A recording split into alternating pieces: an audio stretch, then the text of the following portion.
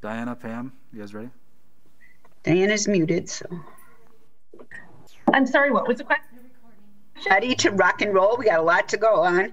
Yep. All right. Then I see the committee members are here.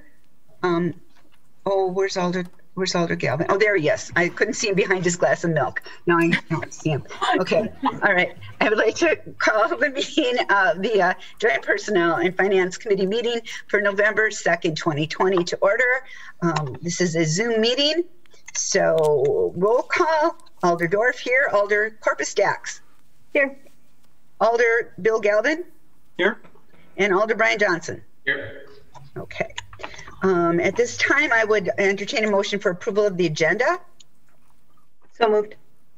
So moved by Alder Corpus Dax. Second. Second by Alder Galvin. All those in favor say aye. Aye. Opposed, nay. Motion carries. The agenda is approved.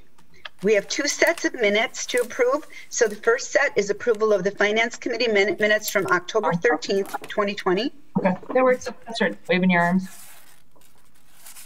I'm sorry, I couldn't hear what. Oh, they're both the same. Oh, I see. One is the finance, one is personnel. Okay, so first, minutes from October 13th.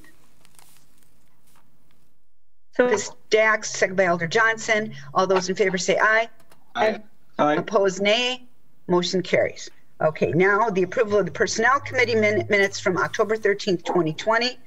Motion to approve. By Alder Galvin, second by Alder Corpus Dax. All those in favor say aye. Aye. Opposed, nay. Aye. Motion carries. So the minutes are approved. Regular business, item 1. Consideration with possible action on the request to fill the following replacement positions and all subsequent vacancies resulting from internal transfer engineering aid. Staff? So you you do have the request to fill in your packet. So if there's any questions, I can answer them, or Director Grenier can answer them. Are there any questions from the committee? No? Motion to approve. Motion to approve by Alder Galvin. I'll second it. Second by Alder Dorf. All those in favor say aye. Aye. Opposed, nay. Motion carries. Thank you. Report for consideration and possible actions, the request from the Green Bay Metro Fire Department to institute a rate increase for ambulance services. I'll ask the committee first. Are there questions on this from any member of the committee or other alders? Yeah. Alder Galvin. Thank you. I guess one, looking at what we currently charge, looking at what the company we contract with is proposing we charge, are those fees equal to, less than, or more than what it actually costs us on these various runs? Understanding that there is some variances, depending upon what has to happen. I'm going to defer that right over to Chief Litton. Alder Galvin, Alder Galvin, the fees listed there typically they're set at a rate that maximizes both our Medicare and Medicaid reimbursement from the federal government, federal and state governments. They in no way reflect the actual costs of doing business. We generate about $3.1 million in revenues on the ambulance calls. In our personnel budget for firefighters / paramedics, all of them are cross-trained or up in the $15 million. So this is just this is a way to that we've had in place for a long time to generate revenue to help pay for the service. By no means does it pay for it all. I mean, it's taxpayer supported, obviously, and this is a way of recouping some of that in revenue. All right, and then in the letter, I think it's the entitled, the one that was sent to Alloway Bellevue from Assistant Chief Ryan Gibbons. It talks about transports where we're transporting between, say, medical facilities, and that's it says that's something that we haven't done normally. We're just doing it more and more, and it says that each municipality would have the benefit of conservative estimate is $6,000 annually to the city of Green Bay based upon patient-payer mix. So would Alloway and Bellevue also be gaining money from this, or is it just Green Bay? Well, it's both. So I think what he's referencing there, so there's two different topics there. So the first one being it's going to generate roughly $6,000 more in the rate increase. It will also generate additional revenues. It's called the SCT rate, which is, typically like where we would pick somebody up from, let's just say Bellin Hospital, and they're going to be flown out via a medical airplane. So we would pick them up at Bellin, transport them out to Austin Straubel, make the transfer there to the medical team on the plane, and the reimbursement for that is not something that we currently can bill for because we don't allow it by ordinance. It's something that we are doing more of, and we can do more of.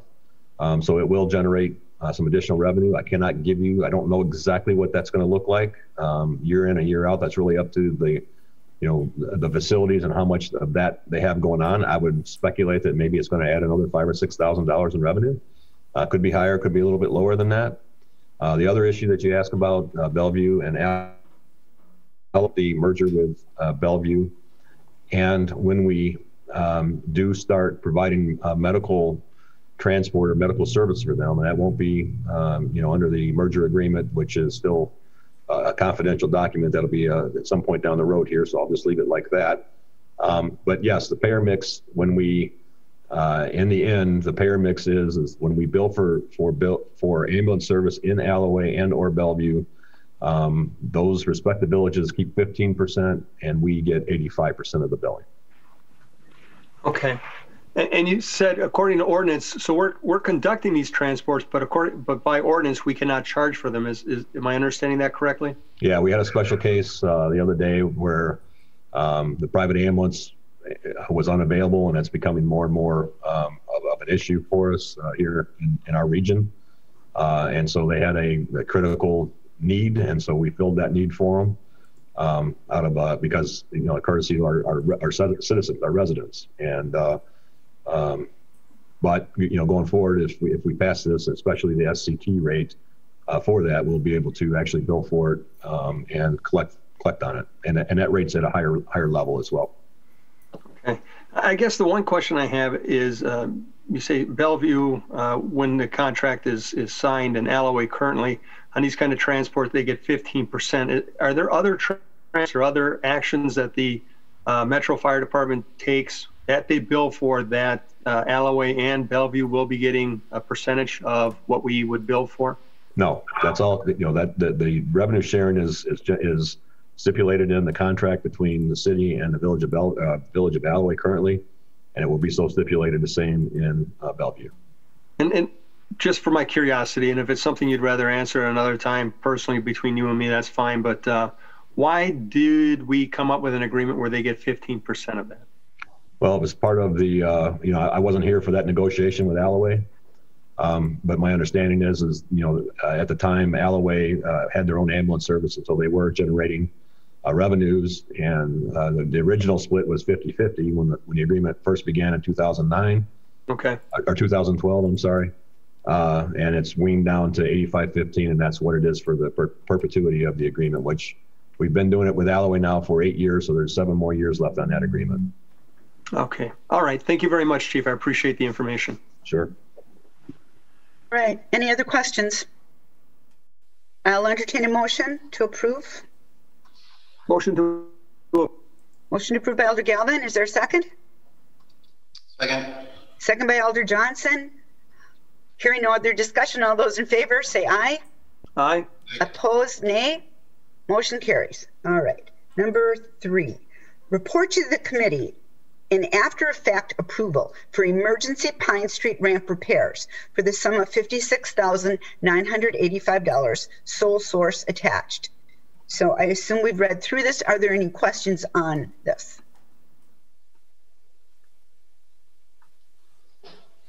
Seeing, yeah. Are there any questions? No? Okay. Just one, Alderdorf. Yes, Alder Johnson. Director Grenier, I presume that this is coming out of the parking utility budget? It's funded by the annual parking ramp repairs contract bid item. So the money that we had set aside for parking ramp repairs is sufficient to handle these as well. Okay, thank you. Right. There's no further discussion. I'll entertain a motion. So moved. Moved by Alder Johnson, second by Alder Corpus Dax. All those in favor say aye. Aye. Opposed? Opposed, nay. Motion carries. Right. Item number 4, approval for purchase of refuse truck from Envirotech Equipment for the sum of $248,875 to replace equipment that is unrepairable, sole source attached. Are there any questions on this item? Alder Dorf? Yes. Yep. Alder Johnson. Director Grenier, and I'm going to maybe bleed this over into the next item as well. I noticed that we have 2 trucks that have died of engine failure. Is that correct? That is correct.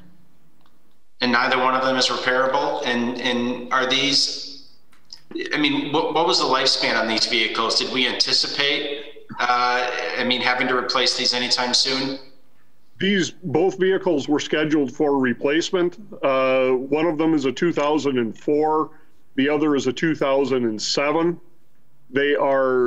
Refuse trucks have an 8-year life expectancy to them, so they're well beyond their service life. These were, at least one of them was new, used, but in gently used condition. We bought that from another municipality and retrofitted it when we went to automated collection to try to build in some planned replacement within the schedule. Rather than buying 16 brand new frontline trucks and having them all come up at once, we retrofitted some of our existing fleet and then purchased some different vintage from neighboring municipalities. And we have been periodically replacing those over time. Now, 2 years ago, we did have a situation where equipment replacement was in the budget. It was pulled from the budget, sent to the bonding. And for one reason or another, DPW was not part of that bond request. So there was 1 year, I think it was 2 years ago, that we simply went without. So that got us 1 year behind in our equipment replacement. And every year, again, it's an 8-year lifespan on a garbage truck. We have 16 frontline trucks. That makes for real easy math. Every year we request 2 of them to be replaced. And these 2 were among 2 that got caught in that 1 year shuffle back. Okay, thank you for that explanation. Any further discussion? Hearing none, I'll entertain a motion. Motion to approve. Motion to approve by Alder Galvin. Second. Second by Alder Johnson. All those in favor say aye. Aye. Opposed, nay. Motion carries. Number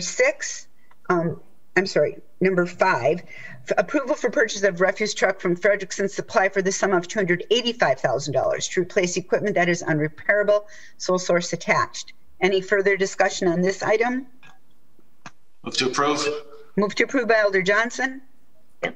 Second by Alder Corpus Dax. Any further discussion? Hearing none, all those in favor say aye. Aye. Opposed, nay. Motion carries. Number 6, for consideration with possible action on the request to borrow $340,000, right, from the State Trust Fund loan for 5-year term for revaluation assessment service approved at the August 18th, 2020 Common Council meeting. So we're coming with the request to borrow the money that we approved back in August. Okay. Any discussion or questions on this item? Alder Johnson. Thank you. Director Ellenbecker, if you could just confirm, because we had made that first installment, we paid for that out of contingency. I mean, is this something that normally you would borrow for? I mean, as opposed to just budgeting, particularly since the agreement is a multi-year agreement? It can be done either way. It certainly can be borrowed, or if there was room in your budget, that would be the preferred option. What happened is there is over $200,000 that is owed through the contract in 2021, and not wanting to increase the mill rate anymore, we did not include that $200,000 into the 2021 budget. And so at this point, it was what I'm putting in front of you is a 5-year borrowing request for $340,000. to pay for this. Again, the benefit we'll start seeing the benefit of the reval or the change from the reval starting in the 2023 budget. So how does the installment repayment work on this? I mean, is this kicking payment down another year as well? Or does that start immediately? How does that work? The installment payments are, gosh, I think the numbers are in the book. It's about 280, if I remember, 200 some thousand for 2021, and the remaining balances in 2022. No, I'm sorry. I meant the loan repayment. At this point, that is not. We can have it straight lined. We can have it heavy on the end. We can have it heavy up front. That's a request that can be sent to the state trust fund loan, state trust fund. At this point, first there's two times the council will see it. First time, just get permission to apply. So that in this case, this is just an application to apply for the $340,000. At that point, we have the option to ask what kind of timing we want to pay this. We could put it a very small payment in the first 1 or 2 years, knowing that this will have a bigger impact in the 2023 budget. Again, can be straight line, we can be half back-ended or front-ended. However, if the committee has a choice or a recommendation on that, we can take that forward to the when we put the request in. Does the interest rate change on that depending on the repayment schedule? It does not. And the interest rate on that was 2.5%? 2 point, correct. It's actually located on page 2 of the document from the state of Wisconsin, and it says 2.5. Okay, and so right now we're just authorizing you to apply for it, but we would actually have to accept later whether or not we want to do that. Do you know when that would occur? Yes, it takes anywhere from 2 to 4 weeks to turn it around. So again, I wouldn't be able to submit it until, of course, council meeting on November 10th. It gets submitted back to them. It would probably roughly, it's going to be 2 to 4 weeks after I submit the our approvals, council approval. So I would expect it to be December when we'd probably have that final paperwork. So essentially authorizing this today, though, we're pretty much consenting that this is not going to be in 2021's budget. So, I mean, but is that also with the presumption that we're not doing any debt service on this in 2021? I see what you're saying, because then that would say there should be a payment in 2021. Right, and I understand it won't show up as an expense, but I'm curious if we've accounted for any debt service on that in 2021.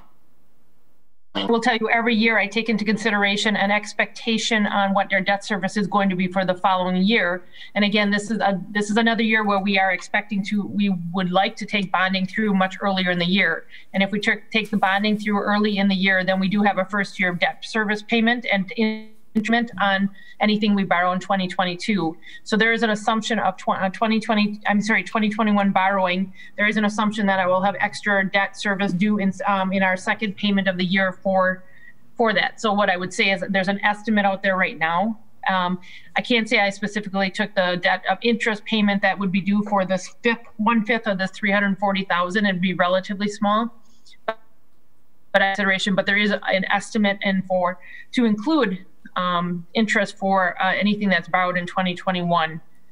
So I'm just being honest, I did not particularly take this one into consideration, but there is an estimate for 2021 borrowing built in. So I know every debt schedule that we have. I know how much I owe for everything that's already been borrowed, and then we make an assumption into our debt service due in 2021. Okay, I'm going to support this today reluctantly, only because it's one of those things where I think we're kicking the can down the road on this again, and I understand why it's being proposed this way. But if I could maybe make one request, and that is when this goes on the council meeting, when we're looking at the order of the agenda, perhaps this item could go after we have the budget discussion.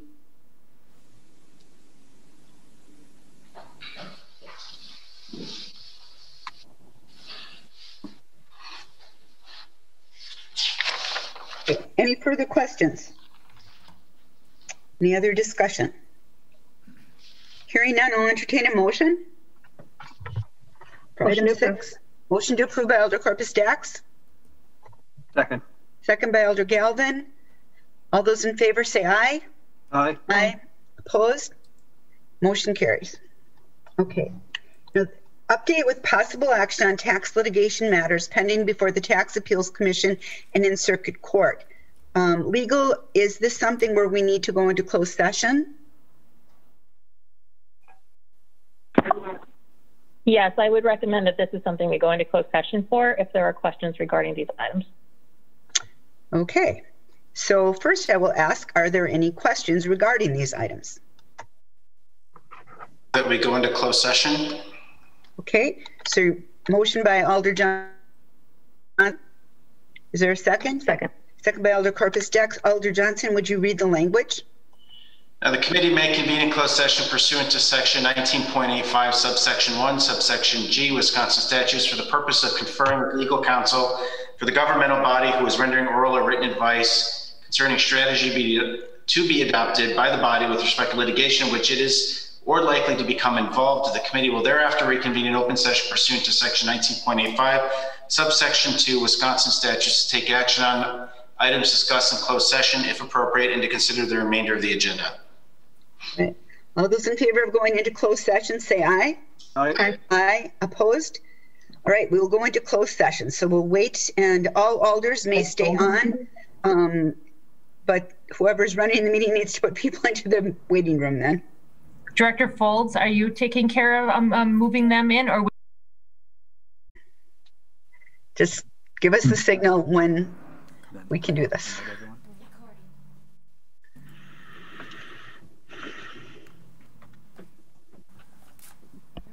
So we're admitting people in right now, and we are recording. Move that we return back to regular business. Motion by Alder Johnson to return to regular order of business. Is there a second? Second. Second by Alder Galvin. All those in favor, say aye. Aye. Aye. Opposed, nay. Motion carries. I'll entertain a motion on what we discussed. Alder Johnson. Motion to receive and place in file. Second. Motion to receive and place in file by Alder Johnson. Second by Alder Corpus Dax. Any further discussion? All those in favor say aye. Aye. Aye. Opposed, nay. Motion carries. Back to the agenda item. Number 8. A resolution authorizing 2020 transfer of $45,000 from contingency for legal expenses related to Georgia-specific tax appeal for real estate and personal property. Move to approve. Move to approve by Alder Johnson. Second. Second by Alder Galvin. Discussion. Hearing none. All those in favor say aye. Aye. Aye. Opposed, nay. Motion carries. All right. Item 9. Report of the Claims Committee. There was one item on claims. Are there any questions? Nope. Hearing none. Move to approve by Alder. Move to. Yeah. What do we want to do? Receive and place on file or approve? Motion to receive and place on file. Okay. Is there a second? Second. Second by Alder Galvin. All those in favor say aye. Aye. Aye. Opposed, nay. Motion carries. Item 10. A request by Alder Weary to the Finance Committee which states, due to the ongoing reasons of inadequate staffing and prioritizing of tasks in our law department, I'm requesting we hire a city ethics Incorporated or a similar qualified party to draft revisions to the city's Code of Ethics and Code of Conduct as recommended in the 2018 findings paid for by the City of Green Bay. And I need to read from a request from Alder Weary, who could not be here. When we first implemented the new ethics policy and revised ethics ordinance, we knew there would be changes to help avoid unintended situations or misuses. The City Council hired and paid for these revisions over 2 years ago. Alder Weary goes on and says, I feel it's very important to make these changes in order to get a clear, fair policy ordinance in place. Alder Weary also says it is time to put the resources into making these changes or suspend the entire ordinance policy. It is complete, and he concludes by saying the process is broken and has great potential to be abused. So that is a statement from Alder Weary. All right, so let's talk about hiring someone. Doesn't sound like we have a lot of money, but okay. Any discussion on this? So this is Attorney Chavez. Okay. I did reach out to a couple of firms to provide assistance in drafting ordinances in order to determine whether or not there was availability, but then more importantly, the cost. And the estimates that I received are between $10,000 and $20,000 for drafting of an ordinance, depending on the amount of work that's required as far as attending meetings, receiving input to do revisions and whatnot. Alder Galvin. All right, thank you, Chair. And I will have to say I sit on that committee, and right now we're having a hearing on a complaint, and we are finding that in this hearing and in some of the areas that we're looking at, the current document we have is out of date. And we're having some difficulty with that. And I will have to say, I've been on this committee since I became an alder, and there's been a couple instances in the past where these documents have made it very difficult for complaints to be filed, put through the litigation process to see if actually there was a violation or not. At the same time, I also understand that our legal department is, in my opinion, overwhelmed. There's many ordinances, not just this one, that have been languishing on the shelf, waiting to get done for years. And I understand that everyone in the law department is working to the utmost of their abilities. It's just, there's just not enough bodies. And I'm not sure, though, if starting to piecemeal out all our ordinances that have been waiting in this manner is really cost effective, or if we're better off looking for a more permanent solution by hiring, full-time or part-time staff to accomplish this.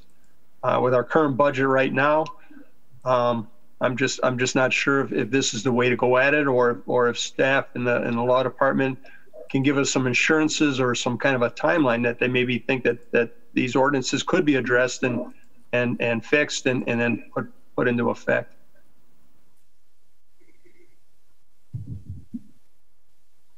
So as far as that is difficult to assess, just because the needs of the department change on a regular basis. So we were originally hoping to have the ethics ordinance finalized and brought to the board in September. And then with all of the litigation that has come up because of the election, that has severely knocked our timeframes back. In addition, with the new things that are coming through, as far as litigation goes, it pulls,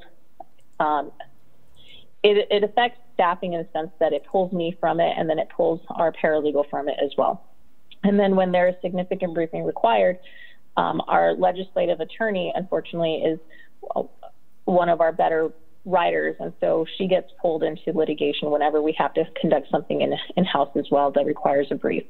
So all that to say, I wish I could tell you that we will have this done by January. We'll have the sign ordinance done by February. We'll have the Chapter 33 done by March.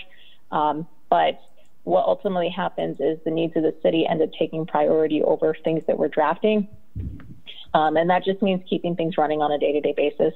I have one person who's dedicated to primarily records requests and contracts. You will see in our budget comments that the records requests were exponential this year.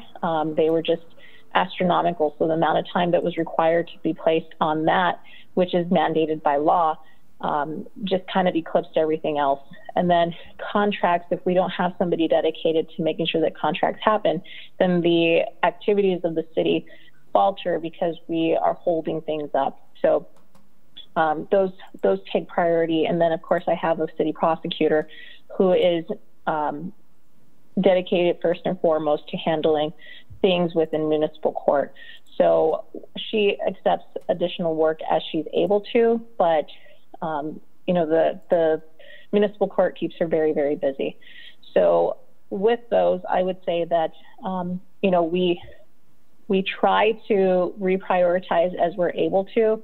When we are making determinations as far as what's getting done first, our analysis is always based on what's going to create the most liability for the city or what has a deadline. And unfortunately, this year, we've just been hit by a lot of deadlines. And then you add in time off, either due to family needs or, COVID concerns. And it just means that we've gotten pushed behind. So I don't have a solid time frame for you. I would not provide you with a solid time frame either, just because I think that there are too many factors that affect it. But other than to say that, you know, we share your concerns about making sure that things get fixed. Like I don't like our ethics ordinance. I feel like there's a lot of places where we can improve things. And then we also wanted to do it comprehensively. So not just doing the ethics ordinance and the code of conduct, but also looking at, you know, the process that's in place. Should there ever be another petition to remove somebody, that needs to be clarified as well. And then also the procedures that should be followed. We have a lot of ambiguities as far as the procedures themselves. So, you know, we share the same concerns. It's just, we don't always have the bodies available to draft. I just need to ask the host. Alder Burnett is trying to get in, has been trying for a while. He's calling from a number 615-8068. So he's texted me and he has said he's, and does anybody see him out there? We are not. So I will suggest to him that he tries to go into the Zoom meeting again and do it again. Okay. Okay. Who was next? Alder. Thank you, Ms. Chair. This is for our attorney. Do you feel that not only with these items, but with all your work in general, that you are understaffed, that you need another full-time or part-time employee? And two-part question. If we looked at these ordinances and prioritize them, which one would you recommend we look at to farm out if we need to do that, if decide to do that, whatever? So I think like every department, we have gotten to the point where we are no longer able to keep up with the demands of the city. And so, yes, I mean, we could always use more bodies. I've actually said that we probably use 7 attorneys and we currently have 4, just based on the number of, you know, what we've done as far as research goes. But, you know, we make do with what we have. Now, as far as the prioritization, so like I said, everything kind of changes based on what is happening. So for a while, I would have said the top priority was going to be ethics. As we have started into election seasons, we really up to date. There have been some challenges with the inspections this year. We found a workable solution, but it is something that we really want to get completed before the next election cycle, which could be as early as February. And so that one, I think, is trumping the ethics at this point. And then Chapter 33 really needs to be revamped before we start getting into the renewals for next year. And then on top of that, I think everything kind of gets pushed down because we have building and inspection codes, building and housing inspection codes, I believe it is, that we need to demonstrate to the state that we are bringing our code into compliance. So I would say that right now our top priority is getting that one completed. And then I would probably say it would be signs, and then a toss-up between ethics and Chapter 33. Whereas 3 months ago, it would have been ethics, then probably signs, and then 33. Okay, so let's just focus then on the request is that we hire a qualified party to draft revisions, and that would cost, you said, between $10,000 and $20,000. Correct. But it is something that our law department can handle given time. And we can't say exactly how much time. So that is correct as well, right? Correct. Okay. Committee or other alders, any thoughts on that specifically? I would personally not be comfortable in spending another $10,000 to $20,000 on legal. We just talked about other things, and we are going to be needing other monies when we get to the budget, and I would not be in favor of doing that. I think we just need to wait, see if our legal department can get this done. And I agree that it needs to get done. Anyone else?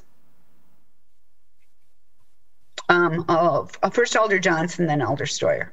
Well, I think there's a second piece to that communication, which at least we ought to broach, which is if it's not done, should we suspend the actual ordinance? I don't know if we can actually do that. I mean, Attorney Chavez, could you comment on that piece of it? So it's a little bit unusual because that is something that what I would actually recommend at that point is we just repeal until we get it revised. So, and that would go to probably the ethics board for them to review. Yeah, I believe they would go to the ethics board to basically repeal it until we have something to replace it with. We have ability to not enforce necessarily, but not in the case where we have a due process hearing involved. So either we have it in place or we need to take it off the books.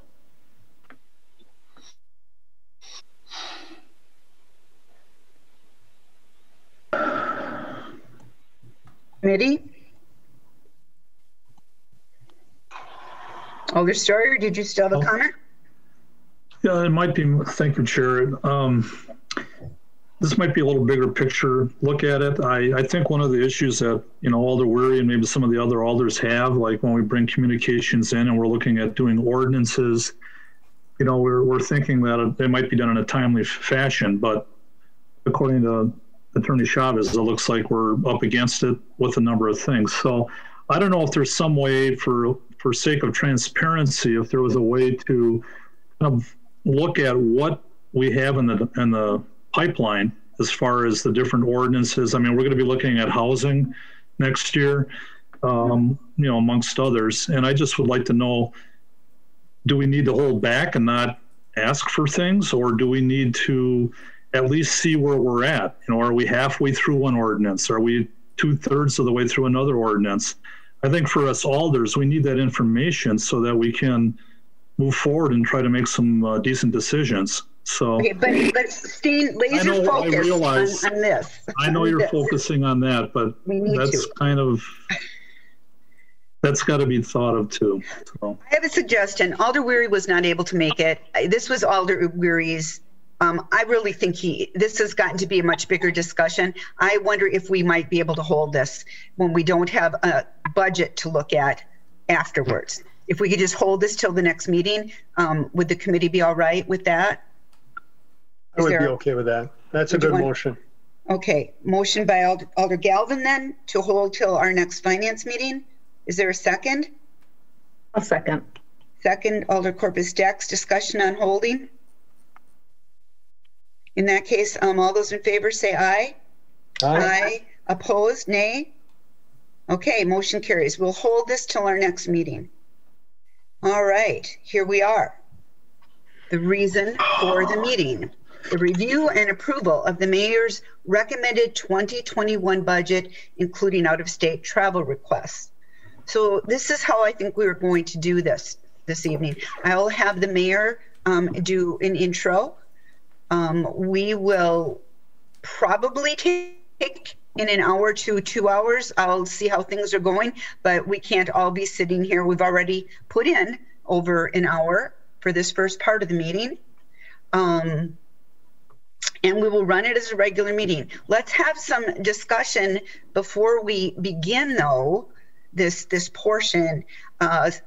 It was brought up, should we allow members of the public to speak?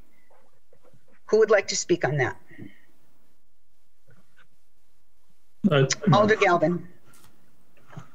Well, it would be nice to have the public speak before, I think. What we're going to be doing here is actually fleshing out the proposed budget and coming up with what we feel is going to be the permanent budget.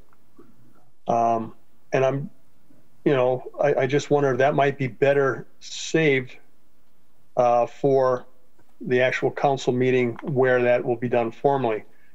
It seems to me that in the past we haven't done it. One, because this could be hours upon hours long, and two, the comments they make could end up being a moot point in the end.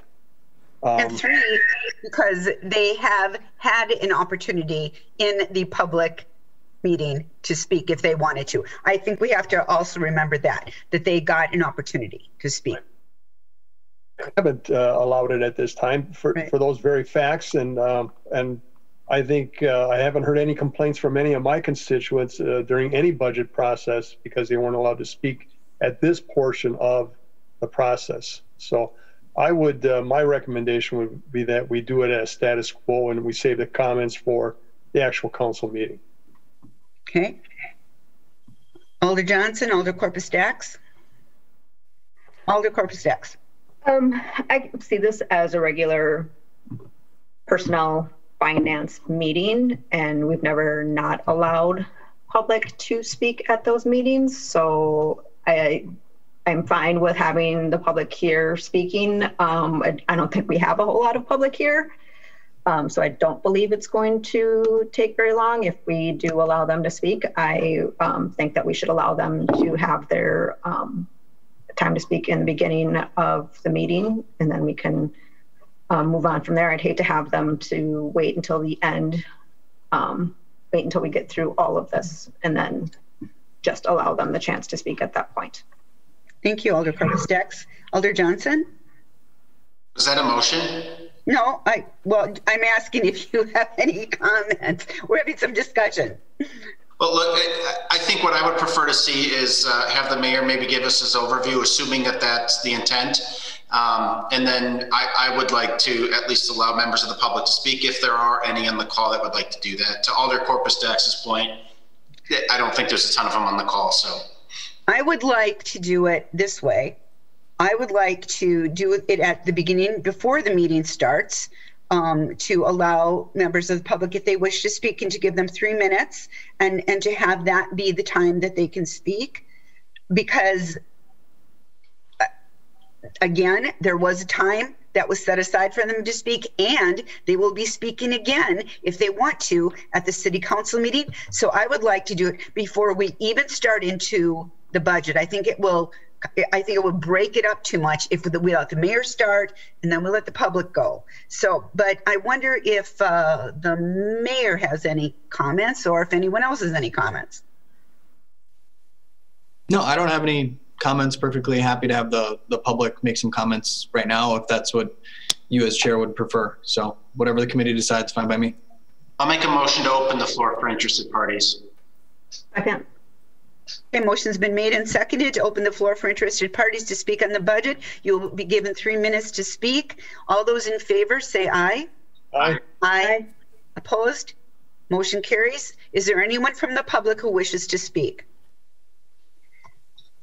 We have Michael Shea. Well, did he raise his hand? I didn't see him raise his hand. If you wish to speak, please raise your hand.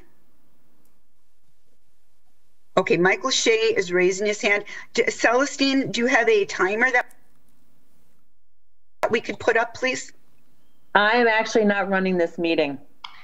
I'm attending, not running. All right. Who could be our timer for us? What I can do is I can just keep track of 3 minutes, and I can let the person know when it's 3 Thank minutes you. is up. Okay, Director Falls will keep track. Okay, Mr. Shea, proceed. And please state your name and address for the record. You need to unmute yourself. Mike Shea, 2751 Woodstock Court. First off, I just want to say, as far as raising your hand goes, there's a lot of people without cameras, and I did raise my hand in the function on Zoom. I'm not running the meeting. There's a lot of people that can't do what I just did, just so you know. If public wants to speak, you'll have to find a different way. But to my statement, when we need to increase the bottom line, you have two options. You can increase revenue, which in this case is raise taxes, or you can cut costs. Last week when the mayor presented his proposed budget, I asked what areas were found to cut costs. The mayor pointed out cost savings in travel and training, was quite proud of that. After digging into the budget, I found that the answer seemed a bit disingenuous, because if you look on page 28 of the proposed budget, the mayor explains that travel and training, as well as the department administration, have cut costs not by choice, but because of environmental factors outside the control of the city. So what this means is having less elections next year and COVID changing the landscape of how we travel and train, those two areas automatically went down. There was no look and see how we can reduce cost. You just kind of took the low-hanging fruit and said, hey, great, we're cutting costs. So my challenge would be for this committee and the city council at large is to look for ways to cut cost, not just have things that happen because of outside environmental factors. If outside environmental factors can cause positive change like that, then I would suspect that inside factors could find greater ways to cut cost and waste. So I don't know. Thank you very much for letting me speak. Thank you, Mr. Shea. If there's anyone else from the public who would like to speak, please call out to me and identify yourself. Just unmute yourself, say that you'd like to speak. Is there anyone else who wishes to speak? Last call. Is there anyone else who wishes to speak? Okay. This time I'll entertain a motion to close the floor. Motion to close the floor. Second. Okay. Motion to close the floor by Alder Galvin, second by Alder Corpus Dax. Discussion? Hearing none, all those in favor say aye. Aye. Aye. Opposed, nay. The floor is now closed. All right, so we'll go back to the meeting. I first would like to preface by thanking Director and Assistant Director Manley for the hard work that they have done to put this budget together. I would also like to recognize the efforts of all of the directors in paring down as much as they could. We have lost a great deal of revenue this year, so we really are coming in with what I believe to be a reasonable budget. I would like to thank all of the alders that are attending tonight, which are Alder Corpus Dax, Alder Gerlach, Alder Galvin, Alder Stevens, Alder Scannell, Alder Johnson, Alder Vanderleest, Alder Stoyer, and Alder Brunette. Alder Lefebvre called, and she is ill and has asked me to make some comments on her behalf at the appropriate times. Alder Weary had another commitment and has also asked me to make a comment at the appropriate time, which I will do. And finally, I would like to thank Mayor Genrich for bringing this budget forward to us. And that we have 213 pages, so Mayor Genrich, take it away. Thank you, Chair Dorf, for those comments. I would echo all of them, especially the ones thanking Director Ellenbecker and Pam Manley and all of our department heads and staff who played a role in an enormous undertaking on their parts. So very appreciative of all the effort devoted to it. I'll dispense with some of my introductory comments that I offered at the public meeting that we had last week, and just kind of jump right into 2021. Pam Manley, if you or Director Ellenbecker are able to allow me to share my screen, I can just share that presentation.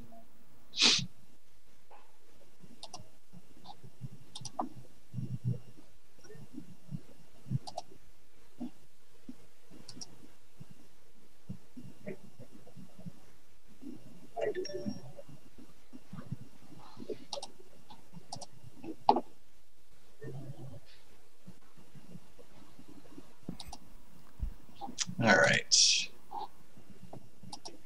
Can I ask a quick? Yes, Alder Galvin, go ahead. And this happens every year.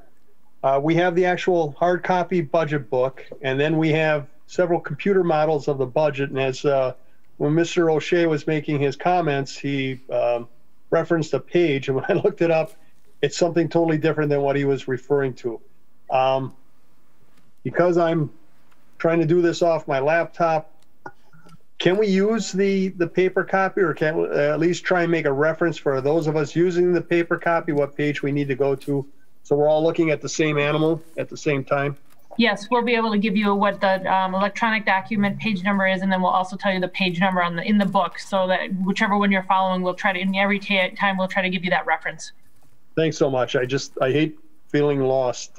Great point, Alder Galvin. Thank you. Okay. All right, with that, we'll jump in. Just noting budget highlights. This is a pretty basic budget, so it's it's a short list here, really prioritizing public safety, making sure that we're not using one-time budget fixes, which just sort of add to the structural problems that we've faced previously, and would again if we were to use one-time funding. And then just continues to put the city on a sustainable fiscal path. This 3% requested increase in the mill rate is not a request that I take lightly, but I think it is necessary in order to maintain those essential public services, including, most importantly, public safety. So with regard to public safety, coming into office, I think all of you know that the prior budget took the number of funded police officers from 194 down to 180. In the budget that was approved for the current year, we went to 185 by mid-year, and this proposed budget takes us up to 187. The highlight with that, the addition of those two positions would enable us to create another team of behavioral health officers to work directly with a county clinical social worker. This kind of doubles our capacity in that regard. Thankfully, the county board did last week. And so if we were to add these two positions to the police department, we would be able to add that additional crisis intervention team, which I think has been very successful in addressing these crisis situations, which can be some of the most dangerous and violent for both our citizens and our officers to face. And so I think based on the positive experience with this team, the need for us to do more in that area, we would love to expand upon that work and make that possible. Additionally, we have suggested adding another firefighter position back. This was held open last year for the reason that the chief didn't feel it made a whole lot of sense to run an entire recruitment class just for one position.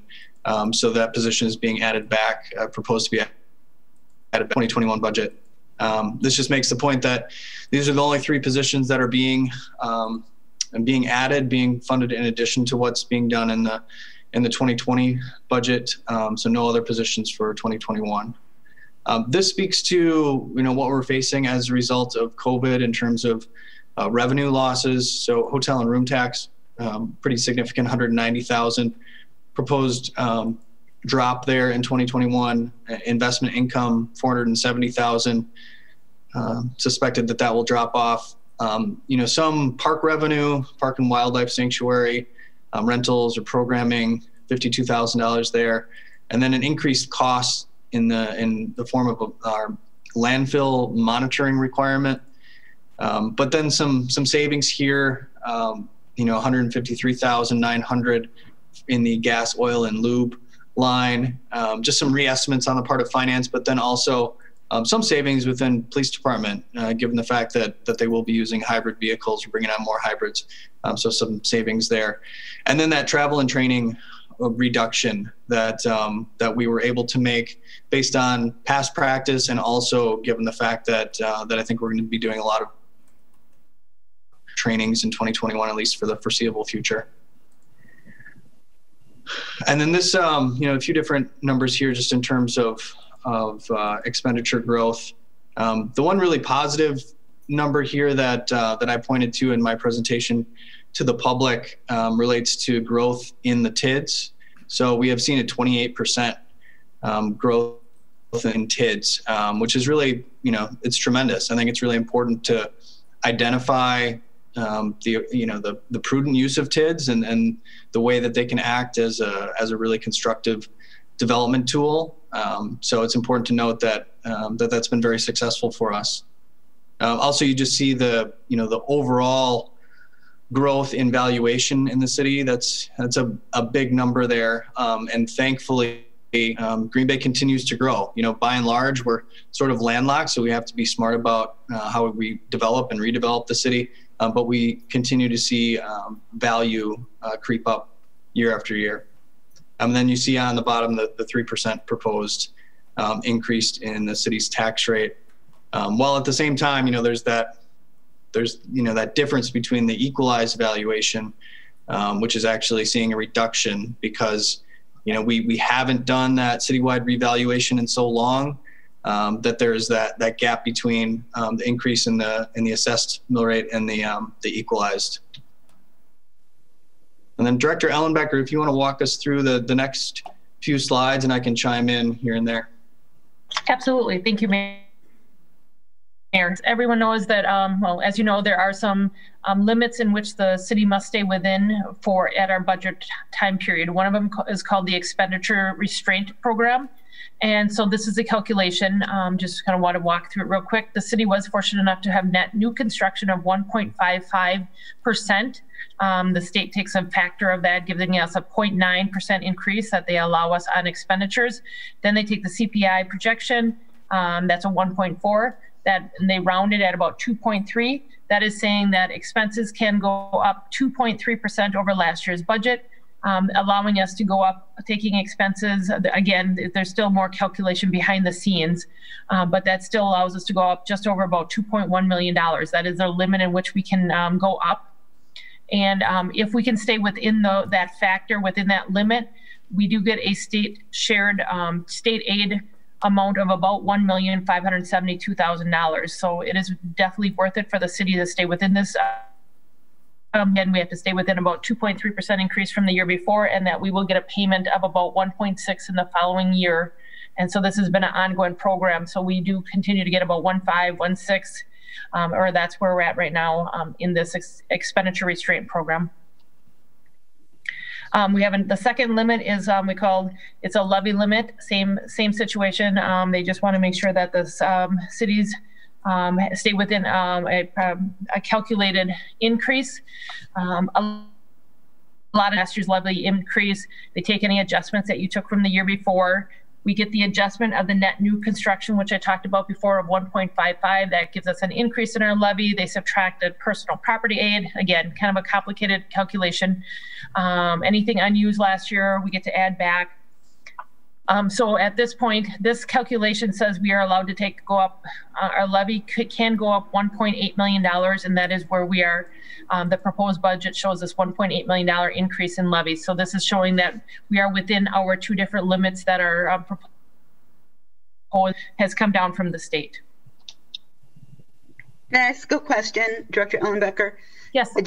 The proposed budget is basically right at the limit. That means there would be no ability to add anything to the budget?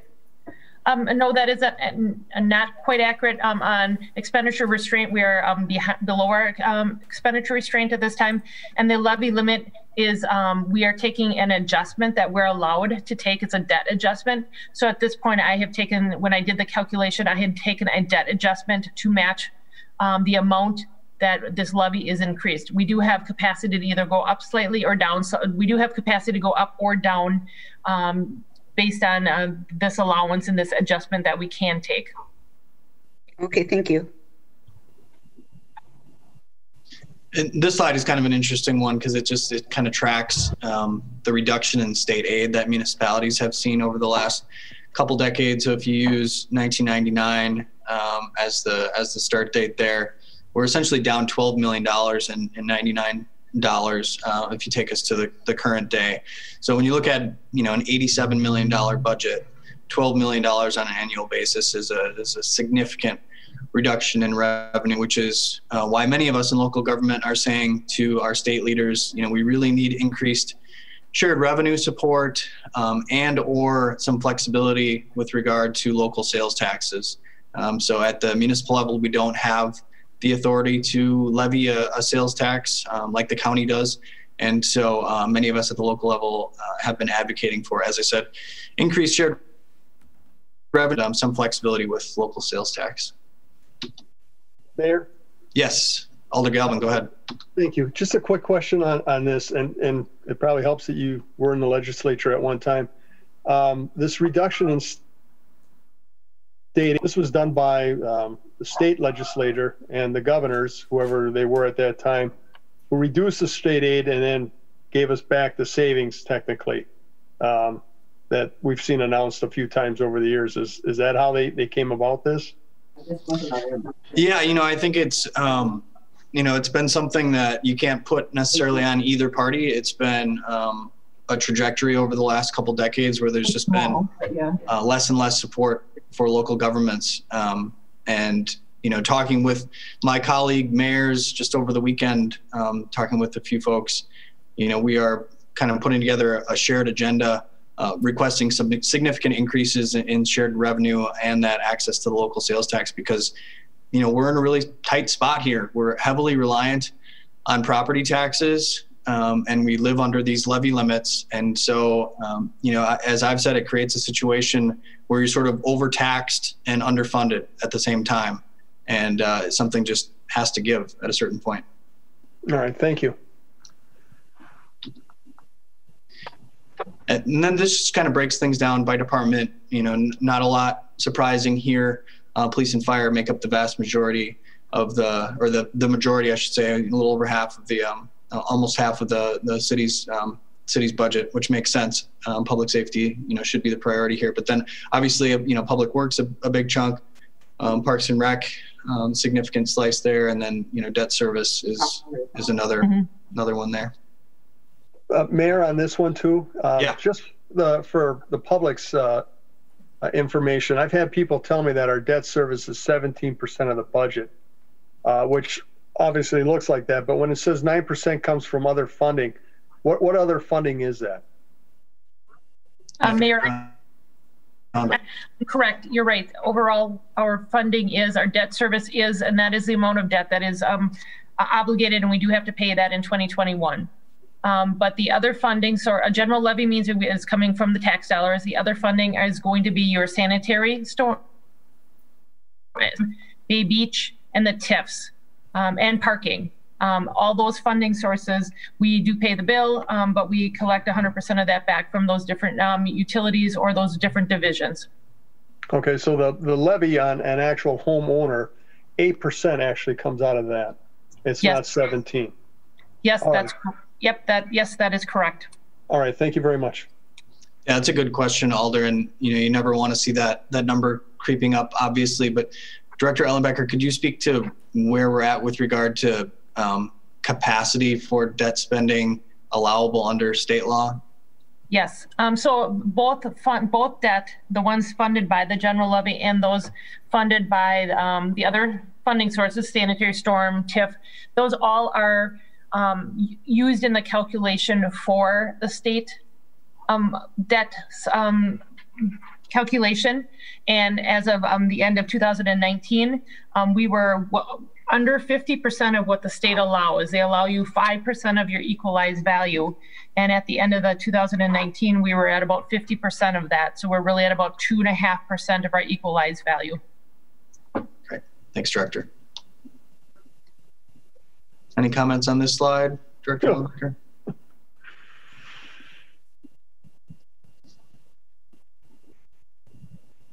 Any comments here, Director Ellenbecker? Yes, sorry about that. There's a lot of numbers on the screen and matches the numbers that are in the book. It just shows you some history on the different departments and the different type of expenses, so you can see a 5-year trend. I think there was a question on why the IT information tech moved up quite a bit, and that is actually just a switch from farther down on the line. There's something called capital equipment.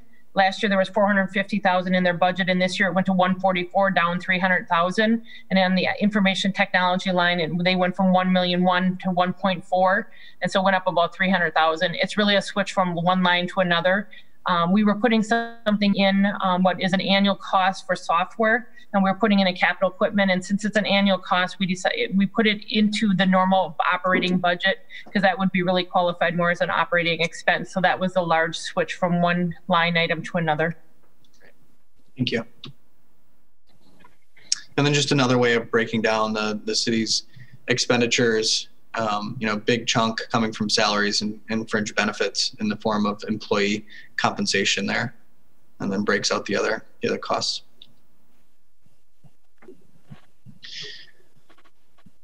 So here you see, obviously positive growth in our property valuation for the last several years, up to nearly $7.4 billion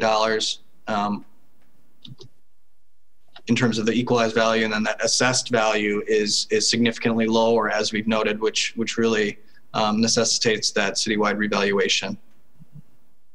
And then you see that divide again with the the mill rate creeping up, but then on an equalized basis trending down significantly, again reinforcing that point. Mayor? Yes. Yes, thank you, Mayor. I'm just wondering, you look at some of these graphs and, the initial 2012 up through 2017, the equalized tax rates are higher than the assessed rates, or I'm sorry, the assessed rates, but then they get higher. They get higher in the last couple of years. So is part of that due to housing, or I don't know if and talk about that briefly, why those changed like so much? Yeah, I mean, that's really a big part of that is due to the under assessment of the property values in the city, since we haven't had that citywide revaluation since 2004. The value of people's property has increased significantly, but the assessments have not. Okay, well, that'll be interesting to see how the reval will come into play down the road, but I'll let you continue. Thank you. Mayor, if I can jump in and really Yes. to take on just on top of exactly what you said. And I think it's just anyone who's in it to try to sell a house now.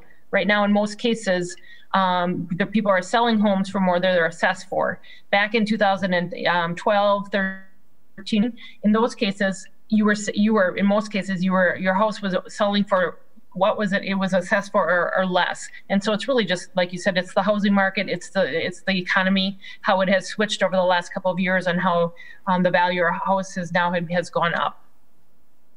And that on this chart. Yep, absolutely. Okay, so that brings us to the end of the presentation. Before taking questions, I do just want to make the point prompted by Mr. Shea's question again.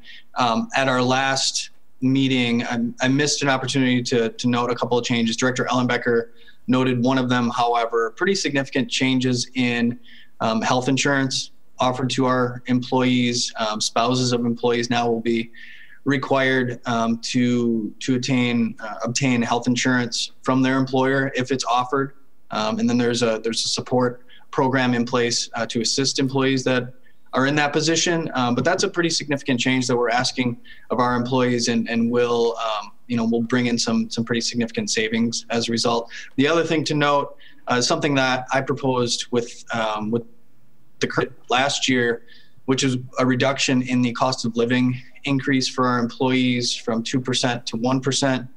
Council reversed that proposal at our council meeting last year, but I am making that proposal again. Unfortunately, wish obviously I didn't have to go that route, but I am asking for that 1% rather than a 2% increase.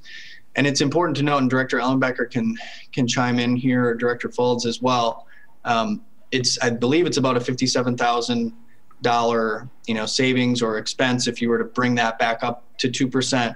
But the savings in the out year is even more significant. So in 2022, I believe it's in the neighborhood of $200,000+ that change would have on the city's budget. If council had agreed with my proposed budget last time around, that would have made things a bit different, obviously, saving in the neighborhood of $200,000. So just wanted to note that as well. We are asking our employees to deal with that reduction in the cost of living increase. And these are tough times for everybody. And so we recognize that. Mayor Genrich, I can jump in here. So in regards to the health insurance, so right now we're looking at a decrease in a savings of about a I think $200,000, I think it's a decrease of about 1.3%, around 1%. If you look at if we would have stayed with our health insurance and did not make that change, we would have had about a 4% increase, anywhere from, I think, a 2% to a 4% increase. So that could have been a $200,000 to $700,000 increase to our budget if we did not make that change. So I think that's worth noting to the Common Council that they did make an intentional change, and that did save about $200,000 to $700,000. Right, and should note that I think many alders are probably familiar with the benefits committee, but for those who aren't, they had a very significant role in vetting these different ideas and bringing them forward. So appreciative for the input of our employees that serve in that capacity. So with that, entertain other questions from council. There are no other questions. We will move on. Alder Dorf? Yes, Alder Johnson. Thank you. Mayor, I do have a couple questions.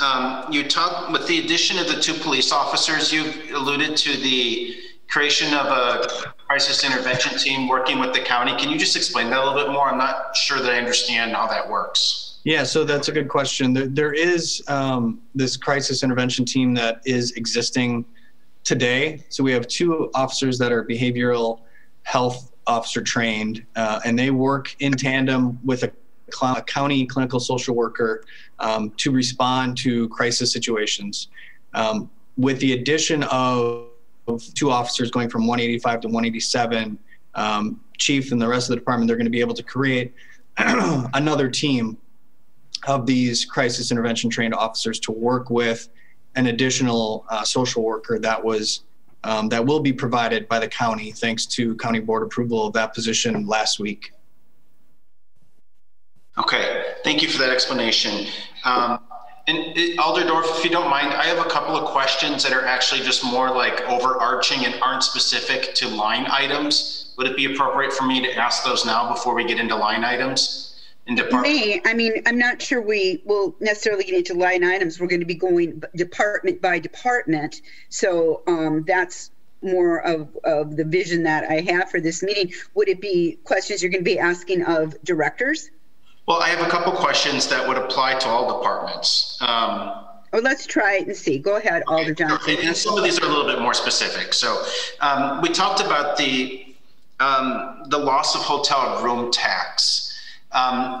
If I see, when we, and this was actually before I was elected, we did the deal with the county where I thought we gave up hotel room tax in exchange for the county being able to do that 0.5% sales tax. Am I missing something there in terms of how that operated? No, I can jump in there. Every municipality gets to keep a very small portion of the room. Green Bay gets to keep 4% of the 8% that's collected. Overall, 10% is collected, 2% right off the top goes to the CVB, then 8% is put into the bank. The city then gets 4% of that 8%. So it's a very, very small piece of the total amount that's collected. The city gets that 4%, and that comes into our operating budget. The remaining all goes into a pool, and that helps pay for the KI Convention Center 1, pays for the Rush Center, helps pay for the KI Convention 2, and any remaining money, some is split to CVB, and then it's going to be going to the Expo Hall. So it's kind of a waterfall effect. But the city does get, again, 4% of the 8% that's collected. Okay, appreciate that clarification. One of the things that I've just noticed about some of the other departments, I look at like Bay Beach, where it looked like, hey, we're expecting kind of almost to hit full revenue.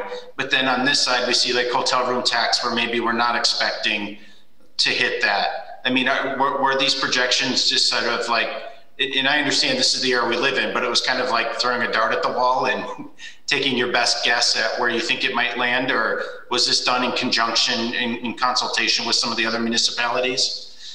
Yes, it was taken into consideration. Director Manley and I also attended a room tax commission meeting about 2 weeks ago. So Pam, if you have anything, you can certainly jump in, but we met with them, and there's the hotels at this point are still about 33% capacity. Some are making up to 50%, but it's pretty low yet.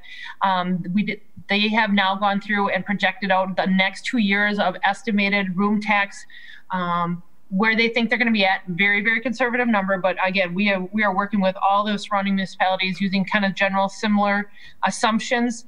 There is an assumption that really well into next year that the room tax is going to be lower than what it was in previous years. There is an expectation that there will be a Packer season next year, but the large amount of a large percentage of our room tax comes in really from your July to your December time period. So we do have over half of a year that the assumption is that hotels are still going to be at very low, anywhere from the 30 to 50%. Okay. So there was quite a bit of discussion, calculation. Again, it is an estimate whether you decided to put 20,000 back in it or take 20,000 out of it. You know, we were at 440. If I remember last year's budget, we might be at 250. Again, it's a projection. It's an estimate. Could it be a little bit conservative? It could be. You know, year over year, we could see the number growing. This year, we are not going to be coming close to hitting our number. It is an estimate. It's a calculated estimate. I appreciate that. Mayor, this question I think would probably be for you. You alluded to the firefighter position, and you indicated that there was a position that we did not fill last year. However, did we budget for that position last year? And the reason I'm asking, are we looking to fill a new position and one we left open, or is this just one position? That might be better left when we get to that department, Alder Johnson. I would like perhaps the fire chief to answer that, but I don't want to start going to directors right now. Sure. And I'm happy to wait on that. I just thought I'd bring it up. Wait on that one. Go ahead. What's your next one? Yep. Okay. And then, and this one does span across multiple departments, so I think it makes sense to ask now, but the budgeted losses related to interest or investment income, could we talk about that in a little bit more detail? Sure, I can start on that one. Again, this is just calculated an estimate. A year ago, we were at about 1.75 on an average of a return higher. I can see Director Manley saying it was even higher than that. So even could have been as high as 2% based on some long-term investments and what we were getting in money markets. At this point, any money markets, we are fortunate enough if we're getting about a 0.15 or maybe up to, okay, that'd be a stretch. Okay, so we went from almost a 2% down to about 0.15. So our interest has, and again, what that means is also our longer term investments, some of the agencies and treasuries that we'll put out sometimes on what we call as our reserve, we put out for a longer period of time of, you know, anywhere from 18 months to 3 years. Those at this point we can't get them as high. So again, it is a calculated estimate, going from 700,000 down to, if I remember, about 200 is what we have in the budget, somewhere in that ballpark. It's a calculated number. From any projections that we're hearing, that number is not expected to rebound. It could be quite a long time before that would rebound back up. Okay, so it's really in response to the market conditions and less about like a direct, I mean, COVID could be what's causing the market conditions, but it's really the market conditions and how that fluctuates. 100%. It's absolutely markets and projected that rate is not going to bounce back up within the next 14 months. Okay. And then just one last question. Because I remember I submitted a communication a while ago about doing an annual fee schedule. Should we anticipate seeing other fee adjustments in the upcoming year, or has that all been accounted for as we go through this budget process?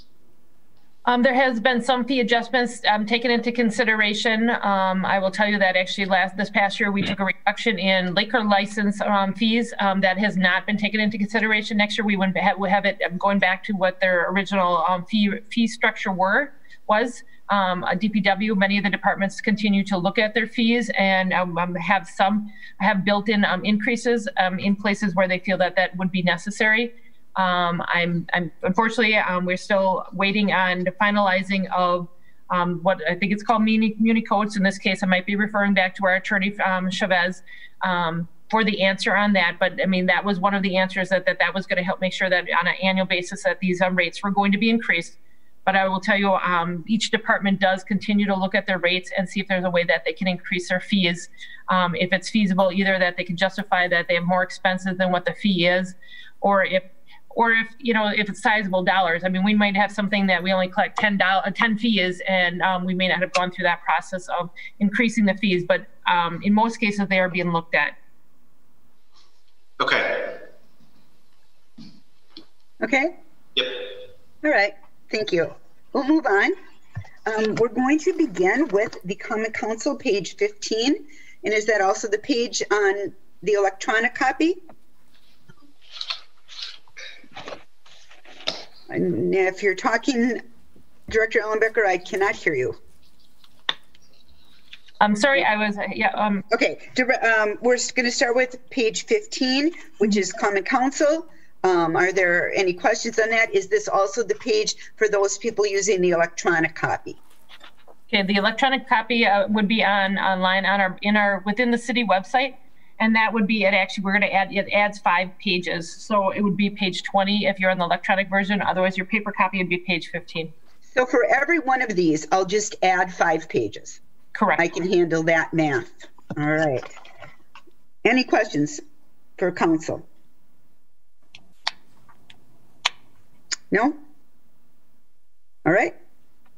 We'll go on to Mayor's Office, pages 19. Was there a question?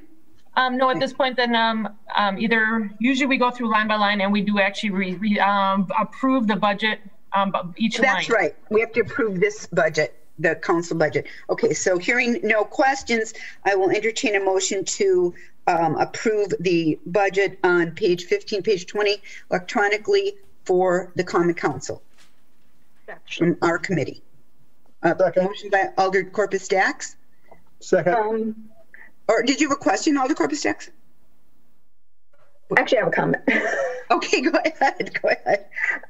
Seeing that the budget, the proposed budget that we have in here is, we're going from a 2% cost of living increase down to a 1% cost of living increase for city staff. I, at this point, would make a recommendation to hold the council budget. I've gone through the rest of it because I feel like if we're looking for staff to potentially only receive a 1% budget increase, I feel like we have to take our share as well. We will not get an increase. Do you understand that part? That council does not get an increase. Right, I understand that. Okay, you just would like to hold this and see what happens later on. Yes. Okay. Motion to hold. Voting on this, someone's got to keep track of that. Is there a second? Just a point of information. Yes, Alder Johnson. In Alder Corpus Dax, I'm not sure if the intent is to evaluate council salaries, but I'm just looking for a legal perspective on that. Can we actually modify that? It's my understanding that you can only do it for a future elected session. Could we just get a clarification on that? That's my understanding, and Attorney Chavez can chime in as well, but my understanding is that you cannot change the salary until the start of the next term. So you can't change it mid-term.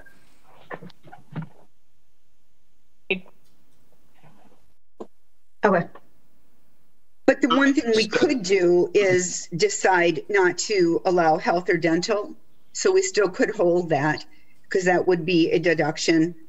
It's a small deduction, but we still could hold it if you wanted to look at that portion of it.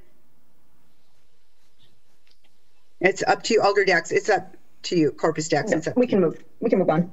We can vote on this one. Okay. To approve. Motion to approve by Alder Johnson. Is there a second? Second by Alder Galvin. All those in favor, say aye. Aye. Aye. Opposed, nay.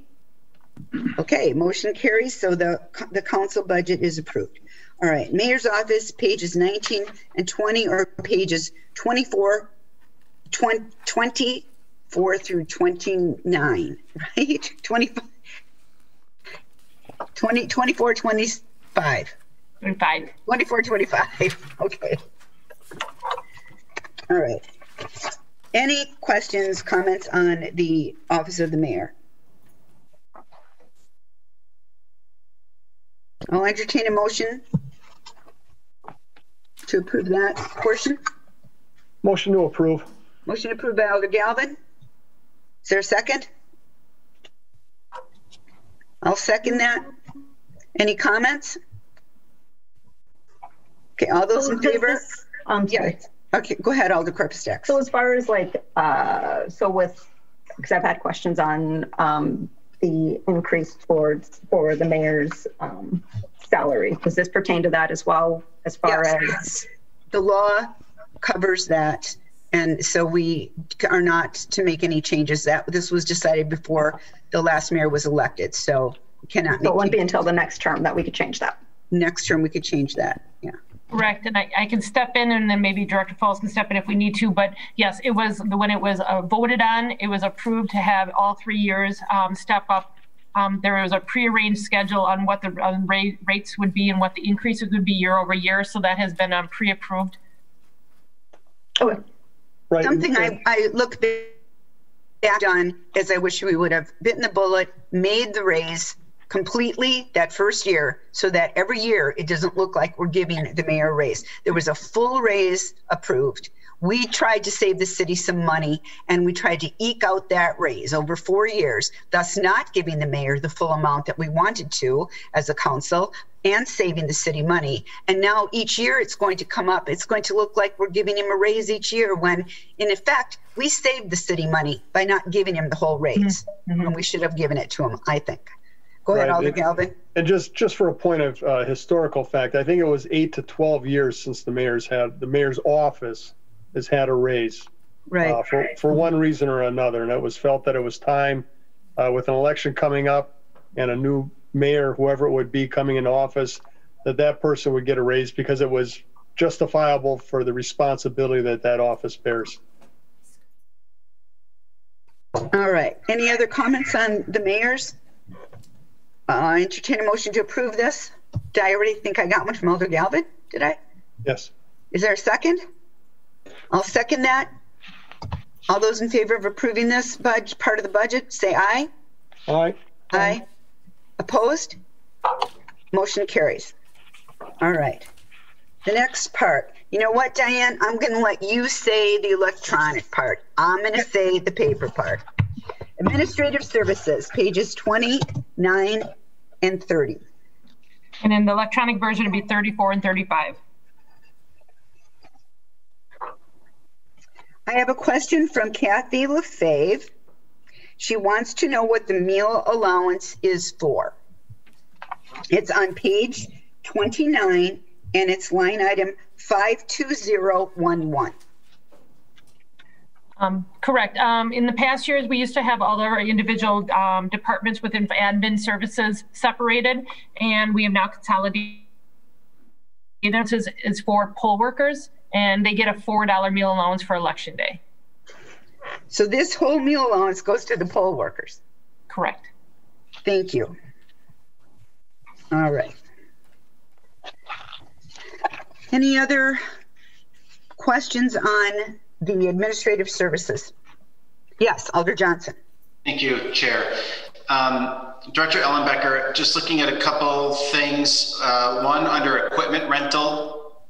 Could you explain, what are we renting? Can you say the line item, please? Oh, sure. 55,120.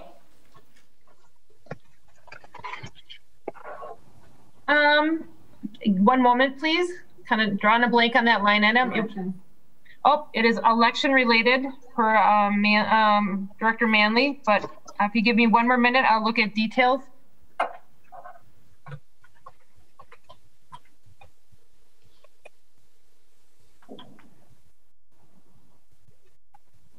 It is election equipment, chargebacks. Thank you. Any other questions on that, Alder Johnson? So I presume that that's a tangible expense that we are anticipating that, because I'm looking at almost a 30% increase in that line. I mean, is that like a new equipment rental that's not being addressed perhaps through the grant that we received this year?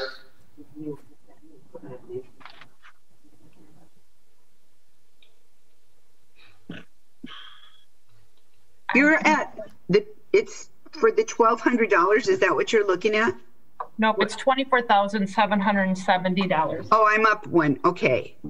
Oh, I was looking at new equipment. Okay. And in particular, when I'm looking at 2019 actual, I mean, we're almost double that price. And I'm just trying to figure out if there's something new that we're doing there that necessitates that. I apologize if you, I'm just looking it up.